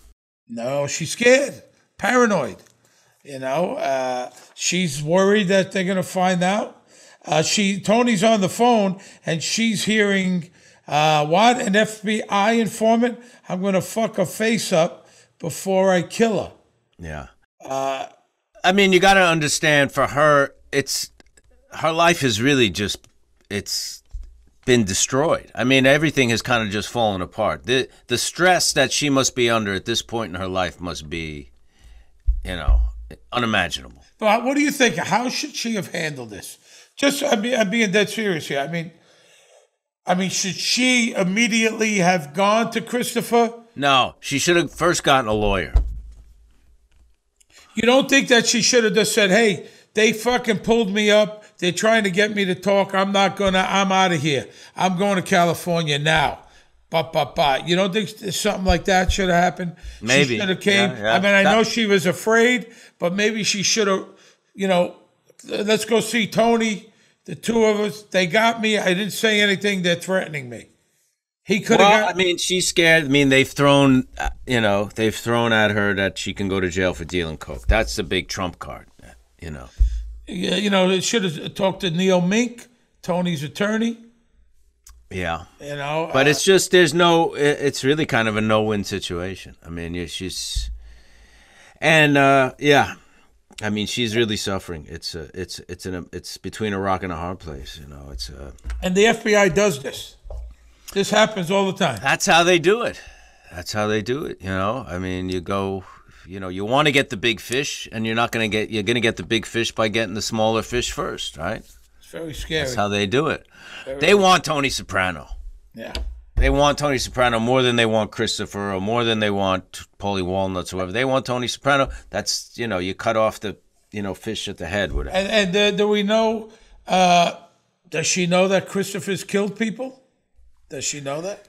I don't know. I don't think they would talk about those things. No, I sure hope not. You can assume it. I mean, there's a scene later on where this stuff kind of, her eyes are really open to it. I mean, and she also probably chooses to. Listen, she grew up around the mob. We know that. Yeah. She was Richie and Jackie's niece. Yeah. Jackie April's niece. So she's grown up around it. She kind of assumes it, but she probably thinks, well, these guys are, if someone winds up getting killed, they probably, deserved it. Deserved it, went against the family. Well, she's a gun mall. She's a gun mall type. And if she wasn't with Christopher, she would be with another wife. She was raised in that world, 100%. She's not dating a mailman or nothing. You know what I mean? She's in that world. Adriana walks outside. The band playing there is called No Soap Radio, which I think they just gave that name. It's not a real band, but it's formed by a bunch of musicians, one of whom, Danny Roselle, was in a band called the Crash Moderns. No Soap Radio, do you know what that is? No. It's kind of a practical joke. It started in the 50s. It's like a punchline that doesn't make sense. So I would say a joke like, hey, two polar bears are sitting in the bathtub. One says, pass the soap. The other one says, no soap, radio. So the punchline, and then everybody laughs, and it kind of, it's an exercise in mob mentality. So you'd see if that person would go along and laugh at something they don't understand or not. And it stayed in kind of popular culture since the 50s. And it was actually, in 1982 on ABC, a sketch comedy show with Steve Guttenberg. Oh, really? That didn't last very long, called No Soap Radio. But I think that happens very much. Aren't people afraid of saying, like, look, people are afraid to say they don't like The Sopranos. People in circles. People are afraid to be different, to stand out. Party, they go, you know what? I know everyone says it's genius, I don't care for it. Right. You know, there are people that'll just go along, yeah, it's great, even though they don't think so. Exactly. No, I know. Like you're afraid to admit you love soap operas. You never, you don't tell most people that. I don't dislike them. I used to watch The Young and Restless for many years. But some people would be afraid to say that. You're secure. You're not insecure. I'm very secure. You know what? You know what I'm not crazy about? I'm going to take a lot of heat from this. I'm not saying it's a bad show. It's extremely well acted. Okay? I watched a bunch, not all of them, Breaking Bads. People compare it to The Sopranos. I don't see it at all. Maybe it's the subject matter, the drugs, the methamphetamine. I don't know. I don't think it even compares. That's all I'm saying. I've never seen it. I think Bryan Cranston is fantastic. Anna Gunn is. The other guy, Paul, I'm just saying, Aaron Paul, I'm just saying, the show itself, it's okay. I haven't seen it, I'll be honest with you. Yeah. But a lot of people don't like Seinfeld. I've never seen Friends either. Oh, that's a good show. Never seen a Friends episode. I've never seen Game of Thrones, like I said. I've never seen that. I haven't seen a lot of. You can't see everything. Yeah, but you don't see much of anything. I see what I need to see. Yeah. You know, but a lot of people won't say that they don't like it. Or, Friends, are you crazy? You never saw Friends? Never seen it, no. Yeah. What's his name's a little douchey? Matthew Perry. I worked with David Schwimmer. Courtney Cox is great. I know her. Jennifer Anderson, Matt LeBlanc, great. I've met Matt LeBlanc. We did a photo shoot together. And Matt's a good guy. I did their show when Petrea was on it. Matthew Perry's the douchebag of that group. Just so you know. I didn't know that. He's the douchebag of that group. In case you were wondering. Yeah. All right? If you go home at night and you're getting something to eat, you go, I wonder which one of these friends is a douchebag. Now you know. It's Matthew Perry. All right? All right. Crazy. Oh. Adriana walks outside, looks through the window. She's seeing Christopher, Silvio Fiorio, and Tony beating the man up. Giovanni, yes, he's getting beat up for whatever the hell reason he did. I'm sure it's about money. And she's scared. They're beating him up with a phone book. That seems to be... doesn't leave bruises, apparently. It doesn't leave bruises, really? Yeah. Is that what that's about? Well, usually you do it on the body. Yeah, it's not when you punch onto the body, it'll leave bruises. The phone book to the body leaves less of a mark. That's why they do it. Yeah. We got Janice's house. Janice. I think she's watching Jerry Springer, if I'm not mistaken. Really? As he said, you hear him say, "Let's bring out your lover," and she's looking at, which is something I think Janice would watch, right? Yeah, or Maury Povich, one of those. Right? Maybe it was Maury. They're competing for Bobby here. We got JoJo. Is JoJo, do you think, making a play for Bobby, or just being nice like the other? No, I think she's making a little play. She's lonely. She's a gun mall. She wants to be. Yeah, I've said it before. These are gun malls. They go for that, And Bobby, it's their world, yeah. Even though Bobby's overweight, as we've said, they say TV puts 10 pounds on you. I say it takes 50 off you. You know what I mean? Yeah, I know what you mean. You know what I'm saying. All right. Because Janice looks. Janice fame is an aphrodisiac. That's what they say. There you go. Janice looks through binoculars and sees JoJo bringing food over to Bobby's. All right, Adriana, the nail salon. I mean, she's looking with she's out of her skull. She's got a whole setup. She's all planned. It's all planned out. She is manipulative as can be. We've seen it. She's gone through Richie, who she murdered. Ralphie she kicked down the stairs. Turk, Aaron Arkaway, who Pipkin. kind of didn't work out. She had that young kid that she was 19-year-old kid up in Seattle or something. Yeah, that's the guy he could go all night long. That was her fiance for a while, right? And now her therapist, she says, she sees Bobby in need, and Michelle Sampietro's really good, I thought. Yeah, she's good. I like her, what she does with this character. I haven't seen her in a long time. She's great. Yeah. Adriana's getting her hair done. Her mother's on one line on the cell. That's David Pitu playing the stylist. He's a 2-time Emmy nominee, by the way. Did the front page with your buddy Nathan Lane. He's done a lot of work in theater, on Broadway and TV and movies as well. He says I have a balayage at 11, which is just kind of. What is that? It's when you paint the color right onto the hair instead of just dyeing it. You actually paint the color into the hair. Oh, I guess it's a labor-intensive and time-consuming process. But they're watching the beauty shop. The FBI agents. They're following her around, man. It's and she's scared, as she should be. They want to see her in East Hanover. She says, "I'm going to get a wax and a color." They said, "We'll wait." That takes a long time. They're going to wait. Yeah, they're all in. This is a big get for them, having her as a CI, a confidential informant. Right? It's a big deal. At Bobby's house, he's outside saying goodbye to Silvio and Christopher. They came to visit him. Janice rings a bell. JoJo's in there. She made chicken marsala. Do you like chicken marsala? It's okay. Made with marsala wine, usually with mushrooms as well, right? Yeah. It's the darker one. I like the other one with the lemon. What is that? Chicken? Franchise. Franchise. I like that better. Yeah. She gives instructions. When to heat it up. If you have egg noodles, put it on there.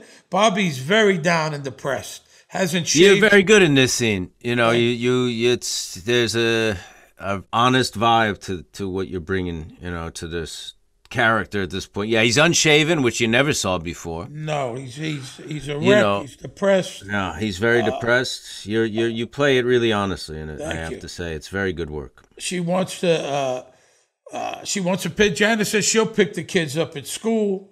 She starts cleaning the dishes.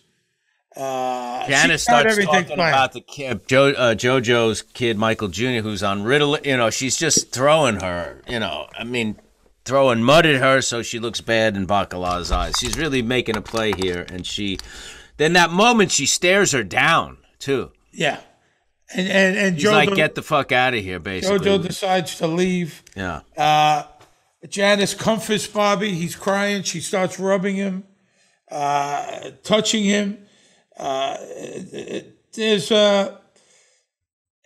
Janice is just all in. She's planned this out. This isn't just happening by accident. Oh no, she's planned this like several steps in advance. Like she's like a chess grandmaster or something. And she goes into the freezer. She's looking at the different foods. You got Gabriella's shells and the lasagna Carmela made, I guess. Carmela made that. She pulls out the ziti.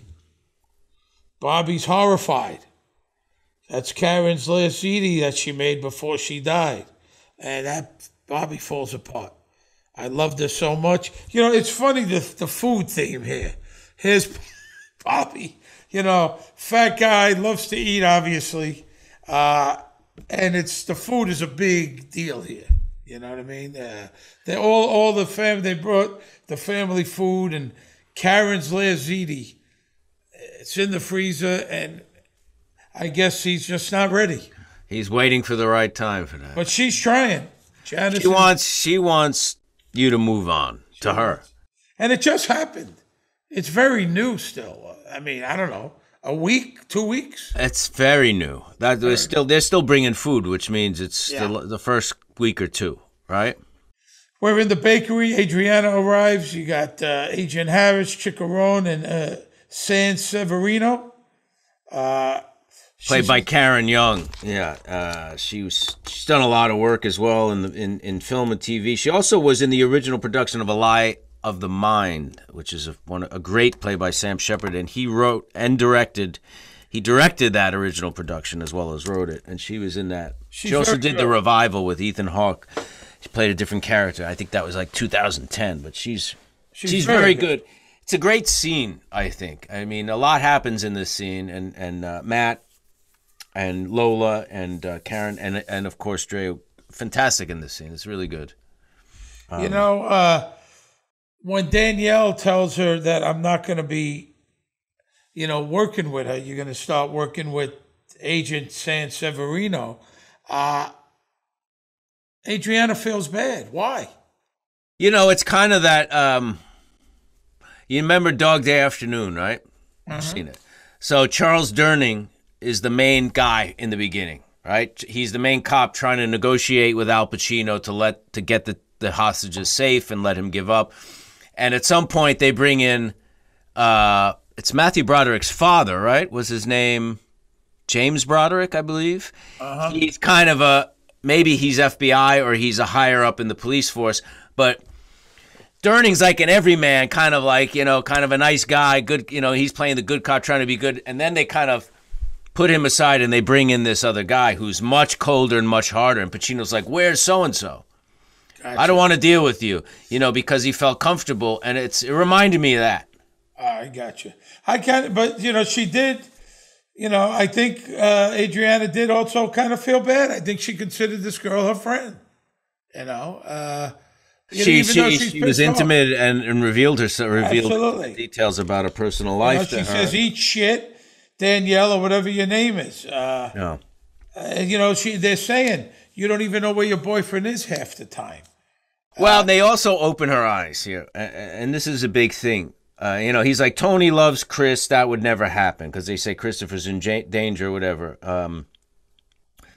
Ultimately, we know what Tony does to Christopher later on, but then they bring up Richie Aprile, and she's assuming he's in witness protection, and they bring up Pussy, and she's assuming that he's in witness protection, and they're telling the truth. They say no, they're not in witness protection. We have absolutely no record of them.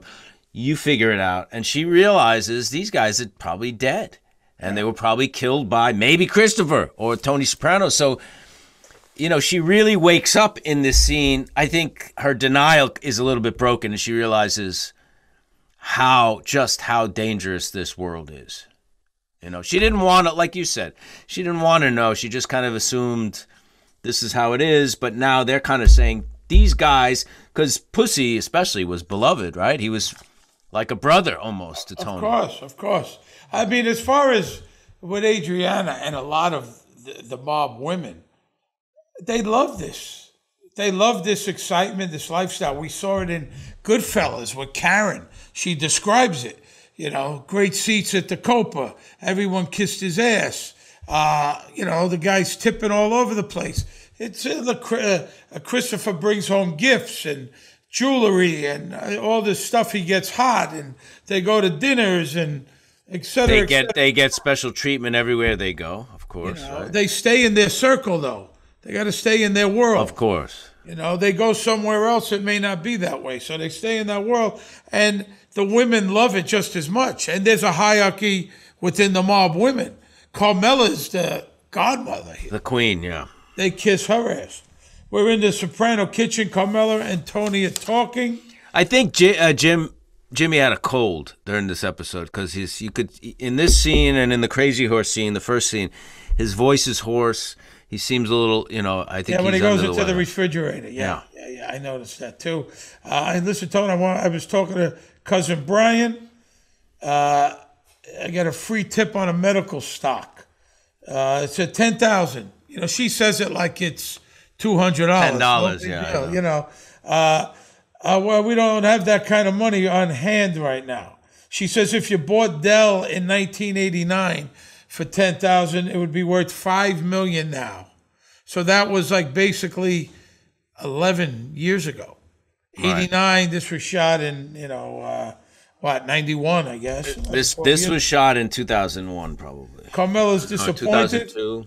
Tony says the bad economy, and the economy was after 9/11, everybody got was very uncertain as to what was going to happen, and he's using that as an excuse. Tony walks in the backyard. He gets money out of the birdseed container. Now, what's he getting the money for? Is that for the gambling in the track the next day? The track, that's what it looks like. Some pocket money. He's got plenty in there. He could have gave a $10,000 with no problem and took a shot, but he said he's going to talk to Ginsburg, his accountant, about Brian, the things that he has proposed. We're at the stables. Tony, Ralph, Silvio, Hesh, Carlo, and Ginsburg. They're looking at the horses. Tony's enamored with Pyomai. Yeah, there's a goat there, and the goat, is kind of a satanic image in a way, which relates to Ralph, because we're talking about him. Goats have been, sometimes they were sacrificed, or the image of Satan, goat, somehow had the goat hooves, or that it's definitely, I think, an allusion to Ralph. Ralph bought Pyomai off of Hesh. Yes, and he says, I buy the horse, he starts losing. Lois, the trainer, says, I don't know what got into her, Herman. She ran the whole race ahead by 2 lengths, and then she just stopped in the backstretch. Ralph, tell that midget not to be shy with the whip. He doesn't care. He could care less. Tell the jockey to be... he doesn't give a shit about the horse. He just cares about what kind of money he makes. The accountant's name is Allen Ginsberg, which obviously that's a nod to the famous great beat poet Allen Ginsberg. The actor playing him, Stuart J. Zully, who was on Vice and Blue Bloods as well, he wrote a book called My Life in Yankee Stadium. And he spent 40 years as a vendor, Yankee Stadium. Wow. Really? And wrote a book about it, yeah. Lois Petit, who's the trainer, is played by Manon Halliburton. I think she does a great job. It's very... I believe that she knows a lot about horses. The way she's talking about it, the way she's handling the horse, does a really great job here. The horse, Pyomai is known as a speed horse, front runner. Usually those horses, they come out, in the front, and they stay in the front. That's usually her style. It didn't work the last race for some reason. Tony's thinking maybe it'll be better if she comes from behind, hold something back, although that's not, usually you don't want to mess with a horse's style. But Tony gives a suggestion, right? Right, which they don't really take a suggestion. No. It happened kind of accidentally. He got boxed in, coming out of the gate by bumped and then boxed in. So he had to come from behind, which he did. Junior's house. Junior and Murph are in the kitchen. Janice arrives. She brings over JoJo's chicken marsala. And says it's hers. Correct. I love Junior saying, is that what you're wearing? To Murph, it's all about, because Murph is a reflection on Junior. He's bummed that Murph is going to not be so dressed up for court. I mean, it's the what Junior's thinking about this whole thing is like, Now, Murph is, like I've said before, Murph... that's the role Pat Cooper auditioned for. All right. I think I've said that before. And if he would have got it, I would have worked with him in this episode. I would have worked with my arch enemy, my nemesis, my Lex Luthor. I would have worked with fucking Pat Cooper. You're Newman. Yeah. He's like your Newman to your... I don't know. I might have had to call in sick that day. Might have had to call in sick. Really? You would have took it that far? Well, no, I would never quit The Sopranos, but I did. I was offered $20,000 to do an appearance at Italian Festival down in Fort Lauderdale by our friend Sal, and he told me it was going to be me and Pat Cooper, and I said, I'm going to take a pass. $20,000 wasn't enough. $20,000. What if it was $100,000? I don't know. Then maybe I don't know, but maybe not. Maybe not. And it's not because I had so much money and I couldn't use it. It wasn't that. Just that I didn't want to subject myself to be in the same room as this motherfucker. Wow. So that says a lot. It says a lot. I mean, 20 grand's a lot of money for an appearance. Right. That's a lot of money. It says I'm stupid, or it says I have scruples, or I'm an idiot. One or the other. But I couldn't stand the thought of looking him in the fucking eye. You have principles, I guess. I don't know if I do. Maybe I'm just a moron. Whatever it was. This was about... So, I mean, I don't know. Will he be making an appearance in that video? No, he doesn't need to. You've already spoken. Oh, he's fucking... Of course. 15 years ago, I mean, I could have certainly used the money, but I honestly could not stand to be in his company. Junior to Murph. I can use that as in the trailer for the video, what you just did. Andy, make sure we get that as a clip. We'll put that in the trailer. Yeah, you know, it's Junior's looking for change for the parking. I mean, where his head is at. I mean, it's just... And he takes it out of Murph's coat. Janice says to Junior, you know, I've been helping Bobby. He's going to get through this. When? I'm waiting like patience on a monument. Terrific just from line. Shakespeare. Yeah, it's actually. He said Bobby needs help. He goes, he needs help. I'm on trial for my life. You know, he just, you know, you're like you said, it's not that long since your wife died. No. He steals. Junior doesn't care for Janice and her bullshit. He doesn't like her. He said that seasons ago when she was a kid, she was no good. She stole $10 from him. He's very suspicious. Well, then she says that Daddy said someday Bobby would be your linchpin. And he's like, Bobby was a head waiter when my brother Johnny died. Exactly. He knows that she's working Junior with the bullshit. What's he say? Each of us is alone in the universe. Yeah, each of us is alone. That's kind of a common... I mean, Livia, that's all a big nothing. You know, there's a lot of that in the Soprano family. What, you know, she also says Bobby was home. Yeah, he's like offended. Bobby was home. Like somehow you were goofing off. You know, you're mourning your wife, your kids. Your kids are now lost a mother. He doesn't give a shit. Well, he doesn't understand what that's about. He has no kids. He doesn't have a wife. You know, he doesn't. I mean, you can imagine. No, I mean, come on. It's all about him. It's just same way it's all about Tony Soprano. Junior tells her Bobby was supposed to do something for me. Bobby didn't do it. Junior's not happy about that. We're at the racetrack, which is Aqueduct Racetrack, by the way. Oh, is it? Yeah, so, but some of it was, which ones were at Monmouth? I thought it was at Monmouth. I believe this was in Aqueduct, but maybe half and half. Why? Because it was on the screen? Are you? No, not because it was on the screen. Because I read it, and I believe Arthur Nescarella told me they did it out in Aqueduct. Yeah, they did something at Monmouth though. This episode?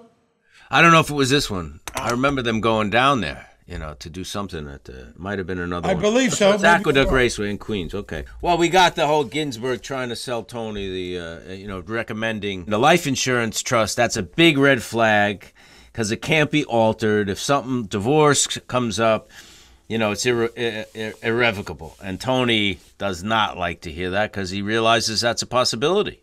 Is that how you pronounce that? I always say irrevocable. I'm not sure. Maybe both. Irrevocable. What does he say? Ginsburg says irrevocable, right? Yes, he does, yeah. I'm just saying, obviously, I've been saying it wrong forever. So he recommends inter vivo, which is a living trust, which is better. You can adapt it more to your situations. Tony likes that idea. That makes sense to him. The race goes off 8-1. The horse goes off at 8-1. He bet $5,000, so he wins what? 20 grand? 40,000. 40,000. Yeah, it's a lot of money. Okay. Yeah. When your horse, I've said this before. When your horse wins a race, man. I mean, when we went up to Saratoga for Carmenucci's first race, that was Tony Sirico and Joe Scarp's horse. That was his first race, the maiden race they call it. It's your first race. Saratoga, which is a temple to horse racing. It's just it's only during the summer. It's a great experience if you've never been upstate New York. When that horse pulled in front down the stretch, it was like your kid, playing in the World Series or something. I mean, I wasn't an owner of the horse, and I was never so excited. And we all went down the winner's circle like what happens here. I still have the photo. I got to find that of us in the winner's circle. Did you guys drive down together, all of you? We flew on a private jet. Plane? We did, and then we had dinner at Ciro's, which that's what you do at Saratoga. Saratoga has been described by my good friend Jerry Brown, who's a great handicapper and writer about horse racing. Saratoga's like Gone with the Wind meets Goodfellas. You have this old money, Kentucky money, and New York money, horse money. That old world thing, and then you have wise guys and kind of bookies, horse people from the city, and it's very unique. Ciro's is the restaurant that everybody goes to, because horse racing, the races are done by about 5 o'clock, right? They start around noon. By 5, they're all done. So you go out to dinner and you go to Ciro's. That's the scene. It's a great restaurant. Very expensive place, right? And aren't they only open for the racing season, right? They're not open for the summer. Well, Saratoga has a lot of people up in the summer, just spending, but the racing season is in the summer. It's only, I think, mostly in August. There's some big races there. But what happened was they saw me and Sirico at Saratoga, and they heard that we had this horse, or he had this horse, Carmenuch, which he named after his brother Carmine. Mm-hmm. From the scene in The Godfather where I think Clemenza says Tomanuch, talking to Tom Hayden. I think Tony thought he said Carmenuch, which he didn't say. He said Tomanuch, but everyone knows that we have a horse, so they started betting on him, which was horrible because the odds go down. Gotcha. Right? The more people bet on the horse, the odds will go down, the day of the race or right up until the race starts. As money comes in, the odds change. So they saw us and kind of, I don't know, because we were on The Sopranos, they figured, I'll give it a shot. I'll bet on their horse. And the odds went down, but the horse won. And it was just exciting. Yeah. It's a good thing you didn't drive down with Tony. You know what it's like being in a car. It's a long ride to Saratoga. It's like 3 hours from the city. Yeah, I've been up there. But well, you got the hairspray and the cologne. And the cologne and the hairspray, and you're not smoking. Back then we were smoking. You can't open the window. You can't open the window because his hair is going to get messed up. And then you can't put the air on because he's always cold. So you're just fucked. You drive with him, you are fucked. You're trapped. And also, Terry Winter calls the race, is the race announcer in both these scenes. You know that, right? Oh, no, I did not know. Yeah, that's Terry. Oh, really? Yeah. Terry Winter are, great writers. I've got to go back to that. It's Terry. Totally. Oh, that is fantastic. So, all right. We're at the winner's circle. Inez Muniz takes the picture. She looks nervous. Who is she? That's her name on the racing license. She's Ralphie's maid. Right. So if you have a record like a felony conviction, you can't own a horse. You have because gambling is involved and all that stuff. So you have to have some clean record. So I'm assuming that's why Ralph, or he just didn't want to draw attention to himself or some tax thing. I don't know, but maybe she's a little bit older. She gets a tax break or something. I don't know. Probably because he has a record. Ralphie pours a bottle of Cristal. There's champagne all around. She's nervous and embarrassed, Inez. Obviously, completely out of element here. And Silvio is touting Tony. This man he knew. Right is right, Anthony. I'm giving you a taste. She ran your race. Ralph gives Tony a nice wad of cash. Wow, how much? 3-4 grand? 7,000, I would say. 10%. I would say like that. The jockey comes up. That is Aaron Grider, who is, I think, just retired a couple of months ago, maybe like at the end of the season this year. Aaron Grider, over 4,000 career wins as a jockey. Mostly New York and I think Florida as well. He's done huge races, over $100 million in total purse earnings in his career. And a really good guy. I know Aaron, and he's top of his field. This guy. And Lois says it was a fluke. He got bumped out of the gate. Let me ask you something. How fixed is horse racing, or is it fixed? I know the trot is. When I was younger, I used to go to Yonkers Raceway when I was young, a teenager, 17, 18, 19. And those were very fixed. The harness races. Listen, there's a lot of, sometimes they get violations for doping. There's certain drugs that are illegal, that performance drugs they give to horses, but some are legal and some are not. as far as fixed, holding back. Yeah. It's the kind of thing I don't that's... know. I'm asking. I don't know. That kind of thing is, listen, because it's in plain sight. So, I mean, if you're holding a horse back and, there's certain expectations, I think there's probably possibility. But the thing is, if you get caught doing that, you're screwed. Yeah. Is it worth it? You're talking about a business that these people have reputation, someone like Aaron Gride or a trainer who does big horses.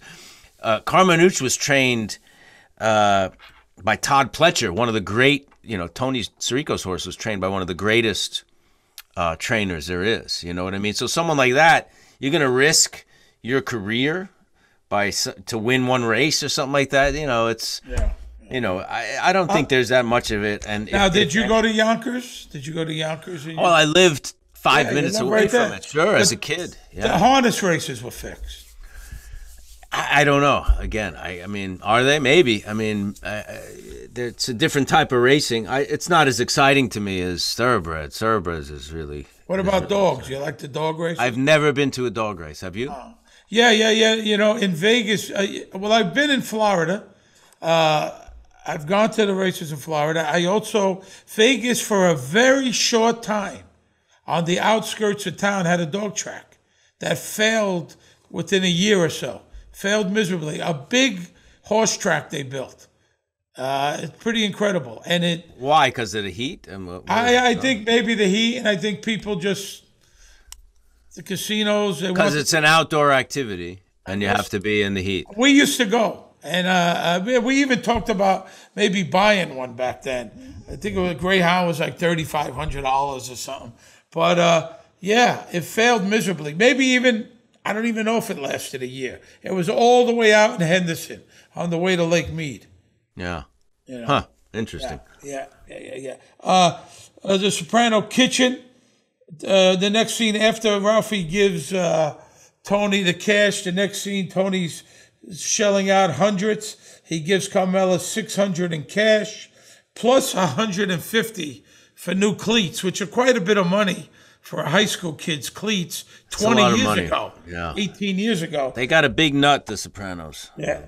You got those papers for me to sign? Oh, she's so happy. She's ecstatic. You will not regret this. This is the best thing for all of us. He says, I'm not going to sign that one about the trust. And she says, that's the one. That's the most important one. That's really what I want you to do. And he says, no, let's do an open trust, more flexible trust. She's upset. She's very impressive, she says. And then it's kind of weird. Float like a butterfly, sting like a bee. Kind of weird that he would bring that up at that time, I thought. Trying to deflect. I guess, She's pissed. The most important thing she not happy. He says, I gave you 2 out of 3. She said, gave me? You gave me, Christopher's apartment. Adriana's in bed under the covers. She puts a towel on her head. We got dinner, Tony and Carmela tonight. She claims she's sick. I mean, she may very well be. I mean, listen, the stress, the mental stress that she's going through certainly can influence you. I mean, it's just, you can't imagine what she's going through. No, of course, but I think it's more that Agent Harris said, bring us Tony Soprano, get in there. She doesn't want to go there. She doesn't want to go there and then be questioned. What they say, what happened at dinner. Now, they won't, they haven't, have they pressured her to wear a wire? They do it later on. It doesn't seem they have not done that yet. And maybe she's still refusing or whatever. She doesn't want to give the FBI information. Chris says, come on, get dressed, have a few drinks. It'll kill the germs. I did that once. That old, come on, drink Grand Marnier, it'll knock the cold out. Or drink vitamin C. I drink 15 vodka and orange juices, Did it work? Your resistance gets low and you get even more sick. But it's that stupid mentality. Come on, drink. All right. The guys are all telling you, come on. I don't want to miss it. You got a bad cold. You got a worse cold when you wake up. And that's what he's saying. It'll kill the germs, Janice serves dinner where Chris shoots up in his toes. He's bummed out. He's not going to go to dinner. So instead of dinner, he decides to shoot up and says, "Nothing ever goes my way." Yeah. And he says, "This is the inner recurring sanctum." thing. The inner sanctum. Which is true. I'm just not a relative. You think Paulie and his grandmas get invited? This is dinner with the boss, the CEO of the company. Yeah, it's a big deal. It's important. So he decides to get high. We're at Bobby's house. Janice serves dinner to Bobby Jr. and Sophia. She's serving Carmelo's lasagna. But she doesn't tell them that. She does not tell them that. Another great scene for you, Steve, I have to say. You really played the grief and all that, the guilt. You're guilty that it wasn't, you in the car. All that stuff is done really, really well and thanks. Very real. I got to tell you something. I don't like watching myself as you don't at all. And, that first season was painful, really painful for me. My first season on the show, I thought I was horrible. And I'm just lucky David must have saw something in me to keep me around because I thought it was just horrible. And I didn't have big stuff. I had little stuff, obviously enough to get me. And I worked very hard with an acting coach. And, obviously the only way to get better is by doing more and having the confidence. But sometimes it's harder to do a scene when you have one line than it is to do a whole scene, I find. Yeah. Because it was just, for me, I was inexperienced, and David must have saw something, reacting anyway. But it was painful. As the time goes on, I feel had gotten to be a much better actor. It was like this season 2. My first season was like acting classes. It was like on the job training. You know what I mean? And then finally, I was able to do something like this. I saw my uncle today. What were you supposed to do? Union business. Junior's been good to me. I let him down. Then he thinks again, "Oh, fuck him. He only thinks of himself, the selfish old fuck." And Janice is pushing. She's manipulating like crazy, getting him. All these years you put in, you'll be a nobody. She's like, "I don't care if I live or die." Well, we lose that luxury when we have children. I wanted to put a shotgun in my mouth after her husband left, and I thought of Harpo, which is all just, all bullshit. She could care less. She rubs Bobby's shoulders. She touches his hand. It doesn't go unnoticed by him either. Bobby says every day is worse than the last. Janice, tomorrow you need to get up and do what needs to be done. Wow. That was Bobby. Yeah, she's got, like she planned this 3 days ago, steps ago. She's way, the chess moves, Absolutely. She is the master here, She is the master. Brian, and they're at the stables. Brian and Tony walked to Pile My Stable. Ralph and Lois are there. She's been clocking her best fractions yet, Lois. That means that's talking about workouts. So in between races, they work out a horse, and there's official workouts where they will time a horse doing a short amount of distance. And they'll publish those. They'll publish that in the racing form so you have an idea how this horse is looking. The workout's better, and there's ways of factoring that into if you think that it's going to help the horse win or not. So she's been clocking her best fractions, which means she's on an ups. Horses go in cycles often, based on their fitness and their experiences and what's going on. And so she's clocking her best fractions. She's coming on an upswing. So it looks very good that she's going to be. But she's in rich company, meaning he says you wanted a stakes horse. This is a stakes race. Stakes race is a higher grade. So probably the first race was like a claiming race. This is a higher grade. These are horses who have already won probably their maiden race or won a couple of races. And there's more purse money, but it's higher competition. Stakes races is where the money is, right? So it's a short race, like they say. So he wants to, let Payamai go out in the front. Wire to wire means she stays in front from beginning to end of the race. But only a really fast horse can do that. Ralph is a fucking jerk. He calls her Senor. You know what I mean? It's just, he always has some shitty thing to say to He's people. a smart aleck. Now, I've been with you at the track, and you really studied him. I used to really be into. I used to bet on horses a lot. Yeah, but you really studied the form, the racing form. Yeah, I mean, some people know much better than I do, but yeah, I mean, you have to learn how to read a racing form because there's a lot of information on it. It's complicated. I mean, you didn't just go by the name. Hey, I like this guy's name. I'm going to bet him. No, but sometimes you may as well just do that because you can see something in the form and it's, you think you understand it, but you're probably getting good odds on this horse because it's going up in class. So it has to prove itself in this class now. You know what I mean? It's fun. I mean, I find it really interesting. I like going to the track. I don't do it as much as I used to, but I do. It's thoroughbred racing is very, very exciting. It really is. Yeah. Well, Belmont, one of the great tracks. I went to the Belmont. Florida, you got Gulfstream is fun. Your dad was there. Yeah. You know where I went? I went down to New Orleans, where they had the night racing. Thoroughbred night racing. Yeah. This was 1980. On my way to Vegas, we stopped in New Orleans, and someone took us there. It was at night, the flats. Yeah. Churchill is very excited. Churchill Downs. That's in Louisville, Kentucky, where they have the Derby. That's the last race I went, Santa Ana. They had wiener dog races, and I went. Oh, get out! I swear to God, I swear to you, we went. My dog didn't race. I wish they would have. They got wiener dog races. They do it once a year. And how long do There's hundreds of wiener dogs there. It's a short race, no? Yeah, they don't go around the track. Do they go fast? Really fast. Wiener dogs are fast. Not like greyhounds. No. They're little. They got legs that look like chicken wings.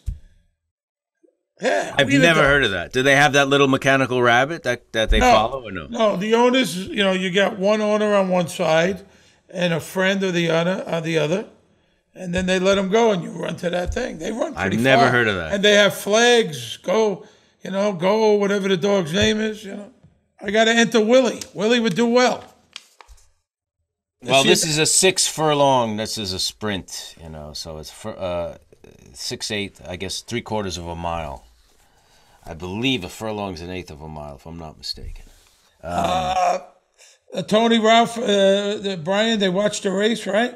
Brian, damn it, I bet the show. The horse wins again. Pile Mike. Bet the show means you bet the horse to come in third. So if the horse comes in first, second, or third, you get paid. But you get paid much less than if you bet it to win or place. Tony says, what you win? $5, my financial advisor. This is it. This is happiness. Winning is one thing, but when it's your horse, Anthony, once again, your horse wisdom is not going unappreciated. He holds out his hand. Ralph gives him a stack. Tony just keeps his hand out. Now, he must have won. Maybe Ralph won. He probably won a lot more money. Plus, he's getting the purse. The majority of the purse because he's the owner. I got to tell you, right? I mean, Tony just like a real kind of little Gavonish here. Just keeps the hand out, and Ralph just keeps on. I mean, he must have gave him 10 grand now, maybe more. 10 grand. Maybe he won 75 on the race. Give him 10 grand, yeah. Gave him a lot of money. And Tony has no bones, no nothing. 3 times Ralphie put money in his hand. Soprano Kitchen, Tony arrives. Flowers on the table. Carmela comes in from the garage. She's holding 2 6-packs of like Diet Coke. Soda, she's always working, Carmela. She's busy. Always busy. I see the flowers got here. I came into some cash. I sold the property. He's lying.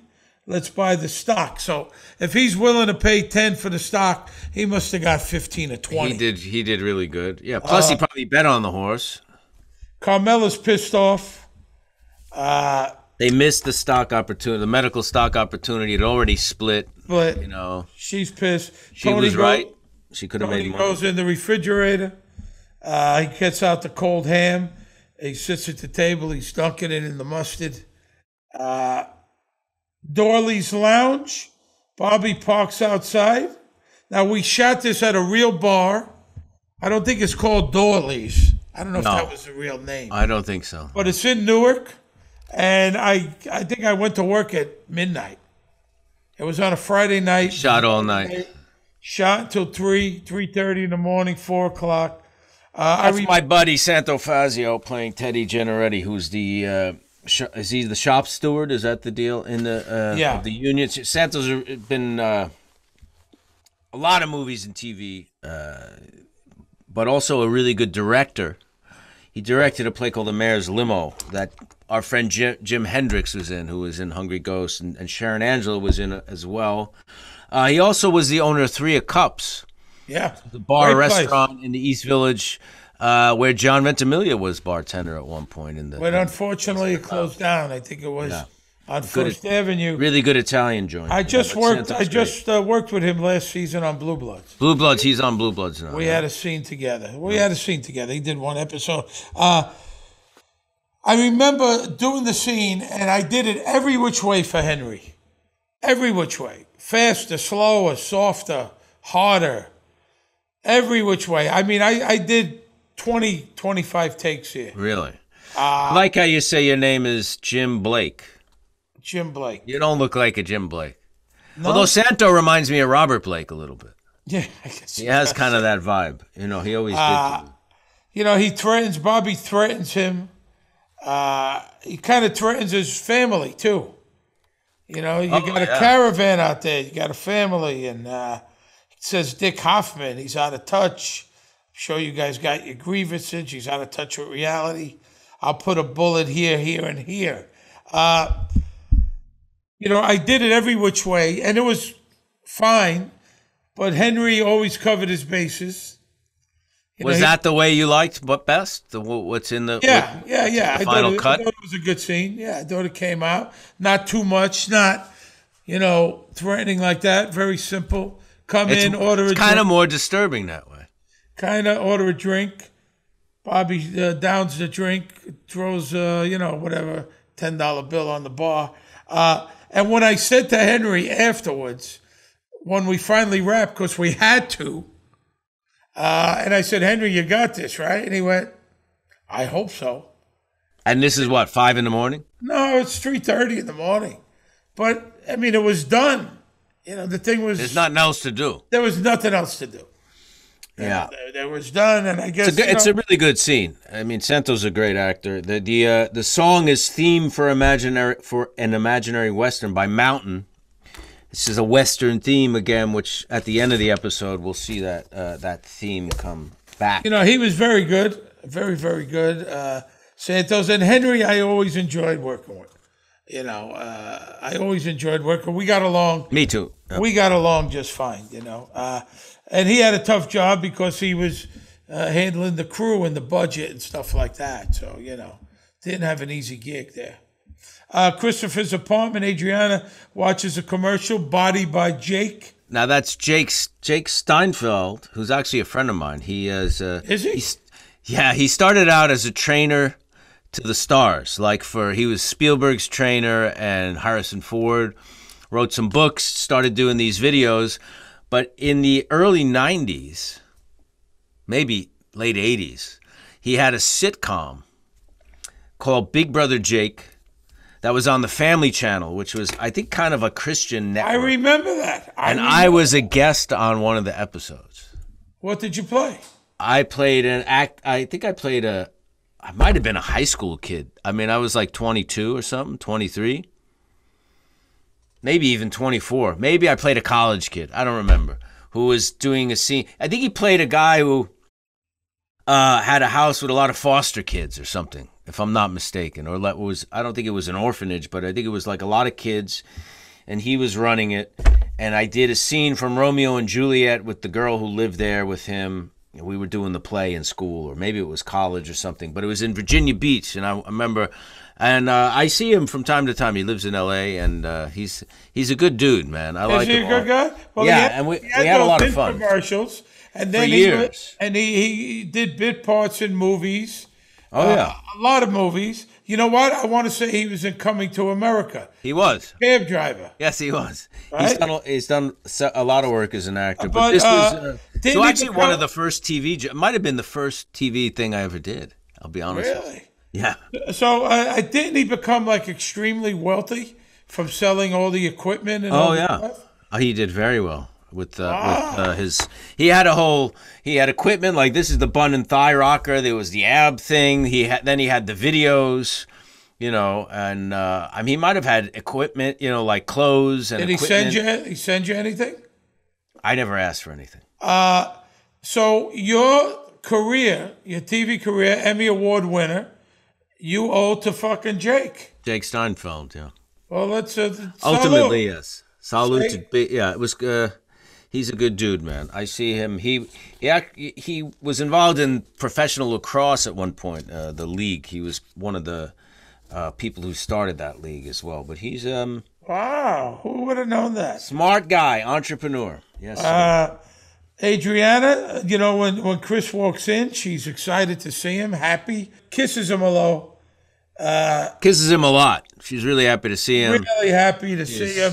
I guess she's happy what? That he's alive? She's worried? She's Scared now? She's Something's really going to happen to him? really worried. Yeah. I think once, they got through to her when they told her, listen, Pussy is not in witness protection. Neither is Richie, your Uncle Richie. They're gone. Yeah. Anything can happen in this world. And I think it's really dawned on her. I got to tell you, I feel very bad for Adriana. Yeah. I feel bad for her. She's stuck here, man, And Drea does a great job. Crazy Horse, Vito, Eugene, Ralph, and Patsy arrive. Vito, is Tony here? Vito orders nachos grande and a Diet Coke. What's a nachos grande? What is that? That's everything. It's like chips, cheese, jalapenos, probably ground beef, salsa, the whole sour cream, maybe some guacamole. I don't know what kind of shit with you the get Diet in the Coke. bar with a Diet Coke. The song playing is Love Song by Snake River Conspiracy. Jason Slater, who was in Third Eye Blind as the bass player, he was in this band. He actually passed away in December 2020. That sucks. Yeah, just very recently, unfortunately. But that's their song, Snake River Conspiracy, playing Love Song in the bar. Vito says you should play some Skinner. Adriana's got this whole alternative rock, indie rock thing going on that she's really trying to be faithful to, which is a good idea, and Vito wants Skinnerd. Vito knows. They go in the office. They're using her. Her office is not even hers, basically. Now, Tony uses it. They use it. Ralphie uses it. Mold. It smells like mold, and Vito's like, mold can kill you. Well, he's a construction guy, don't forget. Yeah. He knows construction. He sits on the chair, and he falls. And they laugh hysterical at him. That's got to be a tough moment for Vito. He breaks the chair. I don't think Vito had problems with tough moments in this job. No? He was Well, we'll see that later on. fearless as an actor. Junior's house. Junior and Murph are there. Junior watches newscasts about his trial. He doesn't like the court artist. Not at all. What am I, fodder for cartoonists? And the cartoon looks a little like David Chase, I thought. It looks more like David than it does Dominic. We got to ask if that was done purposely. What the fuck? What kind of likeness is this? Bobby, a little support in the courtroom would be nice. Or are you still hanging crepe? Is that a term for what? Is it soaking over your wife? Is that hanging? Hanging crepe. I think it has something to do with. Is it the black bunting they would use for funerals or something, or is it you hang it to block out the sun when you're in mourning? I don't know. I guess it's something like that. All that moping around. You got to get on with your life. It just happened, And Bobby tells him, I took care of that thing. Him in 184 won't be a problem. Junior's very happy now. Bobby's back. He took care of business. He's happy, yeah. He's going to give you a weight. You give him a weight. He goes, bring me that dumbbell. The dumbbell. I say Janet. Bobby says she made lasagna the other night. Delicious, with sweet sausage along with the beef. Junior figures it out. Sweet sausage in little pieces and a layer of basil, leaves underneath the cheese. That's Carmela's lasagna. He knows that Janice can't make a good lasagna. He don't buy that for a minute. He says people run away from her cooking.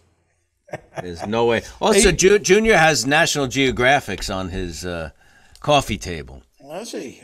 And then later on, in a later episode, he's watching nature shows with the prairie dogs and stuff like that. I guess he's into animals and the animals. He's got a lot of range because he watches soap operas. He watches all kinds. He watches Curb Your Enthusiasm, as we see. By accident. Junior has a sweater on. Looks like Mr. Rogers. It's a beautiful day in the neighborhood, and I got a rotten court. Adriana's office. Her and Christopher walk into the office. They were here until 1 o'clock. She's complaining. They don't pay for nothing. They got a $200 bar bill. Here we go. In the olden days, a piece of black material called crepe was placed over the door to indicate a death in the family. Hanging crepe. There you go. Very, very kind of cold, even when you hear it that way. They don't pay for nothing. They ran up a $200 bar bill. Overcharge those college students. Chris is like, this is a good thing. Christopher likes the fact that the captains and the boss are coming to the club, using the office. It makes him, he's happy. He likes being center. The place isn't bugged yet. No, but he feels like he's in the center of the action, Yeah. Then Adriana sits in the broken chair and it falls on the ground. Christopher laughs hysterical. We're having Sunday dinner at Tony's, and you're coming. I don't care if your mother's dying. What kind of thing is that to say? Horrible, yeah. But then he's like, you know what this guy did for me? Something I can't talk about, something that was ruining my life. And he made it right. What I owe him, I would follow that man into hell. And then, not long after this, he's cursing him, saying he doesn't give a shit about me. It's all bullshit. It's, the wind, whichever way the wind blows here. You know how it goes. Courtroom, Junior's trial. Lawyer presents the info to the judge. It's really boring details, really kind of tedious. The post office box was sent, and the deposit was made on the box. Junior's not even paying attention. He's very distracted in the courtroom, isn't he? Well, he's staring down the artist, and I don't think David you didn't see all that much courtroom stuff on The Sopranos. I don't think David likes courtroom stuff. No, and he's Junior. Remember when the first time we see him in trial, he was going over the charges for he's focusing on very weird things. Very boring to me. I kind of on Blue Bloods we do court stuff, not this season, but I kind of was falling asleep. I didn't have any lines, and I was fucking nodding off. Yeah. Garden State Plaza Mall. Adriana's on the phone with her mom. And here comes Agent San Severino waiting for her. Next thing she said, her mother saw a psychic about a guy she's dating, and Adriana's like, I don't care what the psychic said. Great detail to start the scene. If he doesn't call back in 48 hours, he's not into you. And the mother's no good anyway, right? Is the mother Christopher pushed the mother. Remember that? That was a great scene. Yeah. When he pushed the mother, and she was the bad seed. Patty McCormick. Yeah, she was. She's a bad seed. Great, scary movie. No. A young murderer. Adriana's in the car with Agent San Severino and Harris. Anything interesting going on? They know shit. They know that Ralph, Vito, Eugene, and Patsy were at the club. They mentioned Giovanni Kogo, and she knows that. She knows what happened to that guy, that he got a beating. They know that Ralph went to Philadelphia. She's fucked, she doesn't know what to do, and she finally gives some information. I guess this is the first information she actually gives them, right? Yeah, it's nothing. It's Patty. And it's Patsy nothing. Parisi Patsy's got suits. selling some swag. I used to sell leisure suits when I was in college. Now, what is a leisure suit exactly? Well, they had the two pockets here. It was horrible look. Is it very big in the 70s? It's not one piece, is it? No, it's two pieces. Not a jumpsuit, but two pieces, kind of really polyester shitty looking thing. Is it like waist, go up to the waist, or is it like up 3/4? to the waist. No, it's like a waist. And have they come back ever? Crazy colors, never made a comeback. I used to like buy them from a guy from like in Queens at a luncheonette. Some guy I knew from college, and it paid like $35, $37, and I would sell them for like $50. Make $10, $12. $50. That's all. Was a lot of money then. $10, $12. Were they designer? Nah, I don't remember. I used to sell that. I used to also sell women's purses, and then they had like the little one, little key purse, and then the big one. I would pay like $3 for them and sell them for $5 or $6. You know, I used to, hustle up whenever I could. I didn't steal them. I would buy them from a guy who I assume stole them. I never stole them myself. I probably would have made more money, obviously. Bobby's kitchen. Janice and Bobby talk. Bobby's in a good mood. He shaved. Did you see? He looked better. He's cleaned up. The Tupperware's ready to go back, which means they're done with all the women coming to help Bobby. That's all over now. He said, "Let's go cleaned out." The kitchen. It's all cleaned up. It's all set up. It's done with all the other mob wives. The kids like Chinese. Let's go out. Bobby tells her that he did what he had to do, and Junior's happy, so they want to celebrate, right? Yep. She tells him she collapsed one time at Hunan Palace, complete blackout from the MSG. He said, "I'll just open a can of soup," meaning it doesn't matter. He just wants to celebrate. There must be something I could heat up. And she tries again. She can't get rid of that ZD fast enough. And Bobby, this time, more together, says, "I'm not ready for that yet." And he thanks Janice for everything, for pulling him out of his funk. Crazy Horse office. Adriana walks in. Tony and Ralph are in there talking. Tony, hold on a minute, hun. Tony, how's our girl? Our girl. It's always something. You should see the vet bills. Ralph takes big offense that Tony thinks Ralph thinks Tony's weaseling in on Pyomai.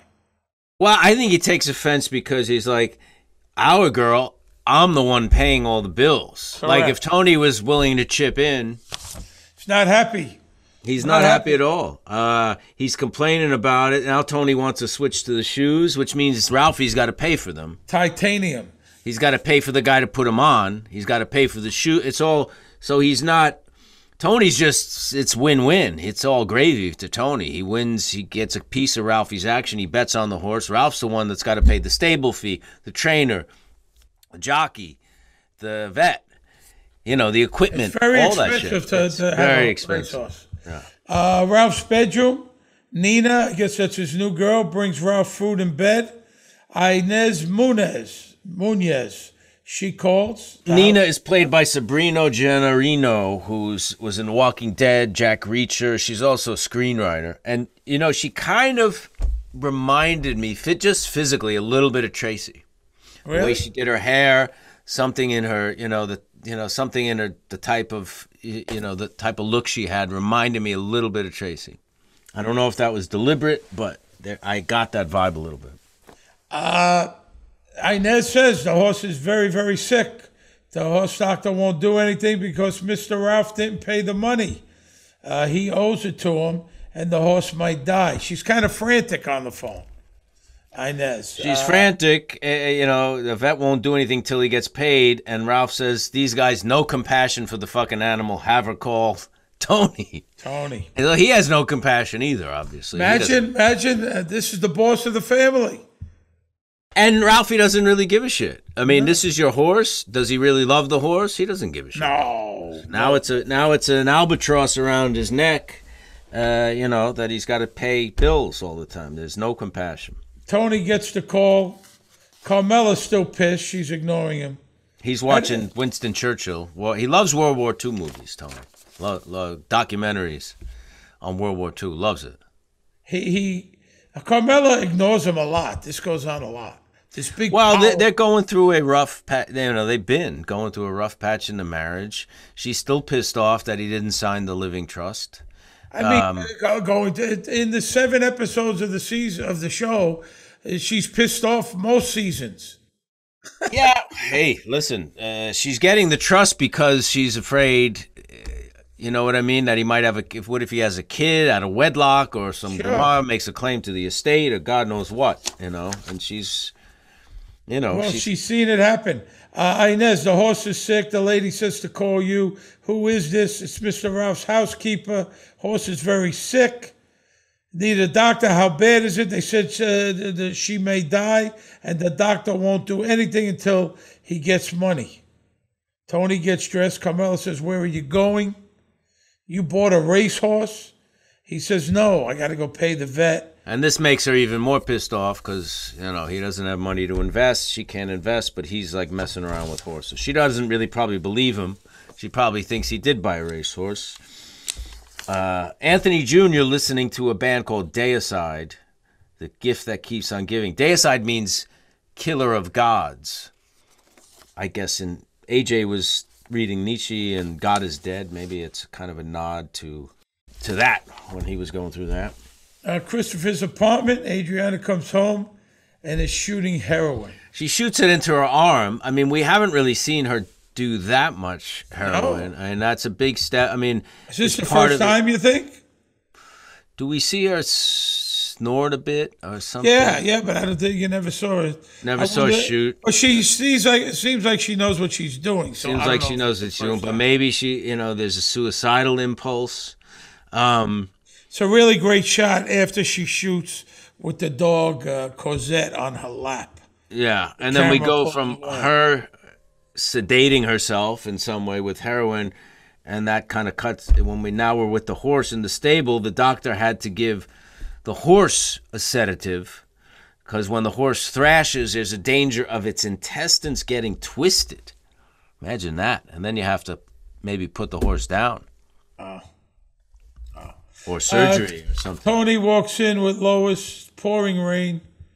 I told him you were coming with the money. He finally gave her something to settle her down. Tony, I like that he tells her, you better hope she's going to be all right. Tells the vet. Yeah. Here's your fucking money. And it's very sad. Tony, the horse is on his side. And Tony's sitting there with the horse and the goat. Great. He lights great a cigar. He kind of feels kind of cozy in there with the horse. I mean, I think it's raining outside. It's raining outside. The horse, the goat. Dean Martin starts to sing My Rifle, My Pony, and Me, which is obviously very appropriate. That's a song from Rio Bravo, which he was in, which is actually a really good movie, and he's good in it, too. Was it written by Dean Martin and Ricky Nelson? I think so, It's a really great shot at the end. The raining outside. It's a great moment. Yeah. Tony probably would rather be with animals than with people at times. Yeah, there's something real about it to him. I mean, he talks about Gary Cooper. Who was famous for what is that High Noon, right? There's that Western Gary theme. Cooper was Lou Gehrig to me. He'll always be Lou Gehrig. He'll always be Lou Gehrig. Yeah, I hear that. Lou. Did you like that movie? The Lou Gehrig story? I never saw it. Are you kidding me? No, never saw it. It's good? It's an old-time movie, but it's okay. It's a classic. You got to watch it. Babe Ruth plays himself. Jim Gandolfini read the speech that Lou Gehrig made when he retired. He read it at Yankee Stadium when we were there. Yeah, that was amazing. That was fantastic. That was fantastic. Now it's time for the Talking Sopranos Ask Me Anything segment. The winner of our AMA Best Question is Mark from Washington, D.C., and we're sending Mark a pair of Bose headphones. The Soprano crew's trip to Italy showed the difference of perception from an Italian-American's viewpoint versus someone that grew up in Italy. For Stephen Michael, what does being Italian mean to you? I don't know. Good food. Family. Not that other nationalities don't have that, but Kind of. Oh, but you're not another. Well, you are another. Was kind of raised that way. You know, even were you raised more Italian or more Jewish or more both? Italian, more Italian. My mother was raised basically Italian. She was adopted. But my mother was raised in that world. So she was adopted by Italians? No, she was adopted by, the Sally Moskowitz was my grandmother's. But what was your mother's background? My mother's, we don't really know. I think her father was, involved with Murder Incorporated. Kind of a Jewish wise guy. Wow.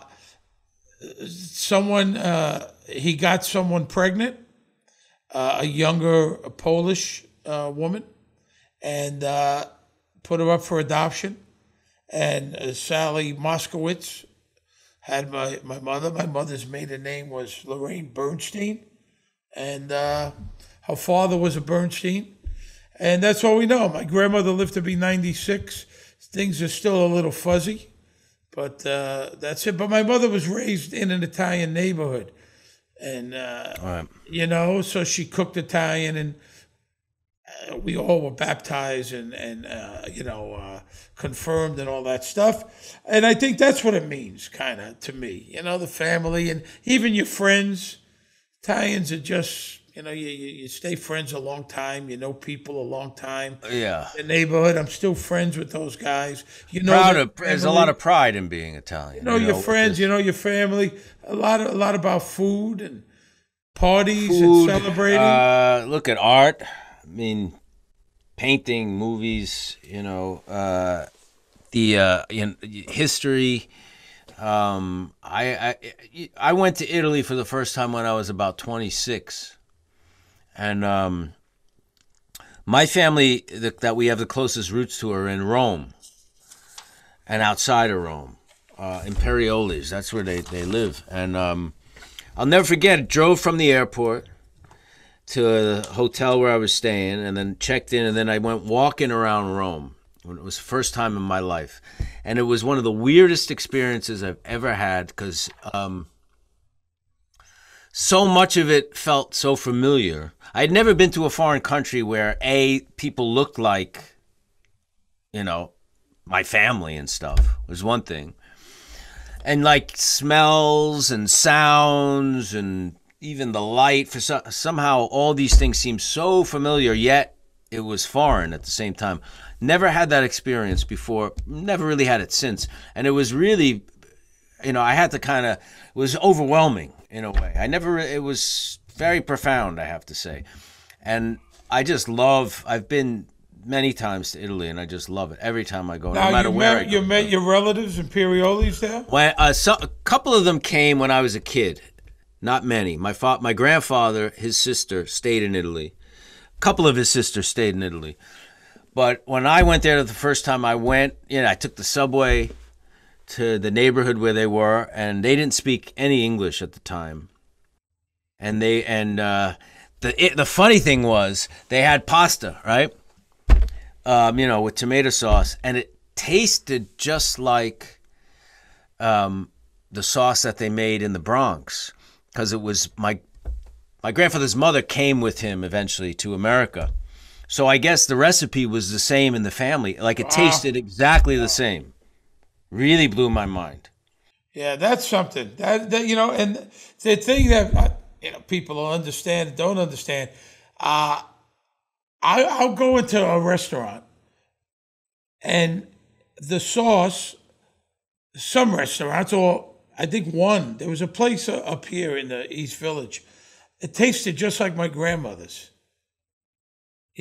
Just whatever it is, whatever she did, whatever they did, and there's that taste. And Laura will say the same thing with rice. My wife's Mexican American, and she'll say that rice tastes like my mother's or my grandmother's. It's a thing. Right. So someone knew what they were doing. Yeah, because it's authentic. That's the best compliment if it tastes like it came out of somebody. Did they look like you? Was there other Imperioli? Oh yeah, very much so. Yeah. And then I went years later after I had kids, and we went there for Christmas, and met a whole bunch of them.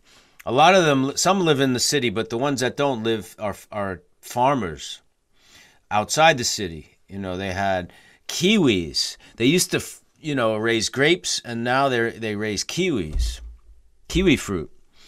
About 3 years ago, no, 2017 or 18, the novel that I wrote was published in Italian by an Italian publisher.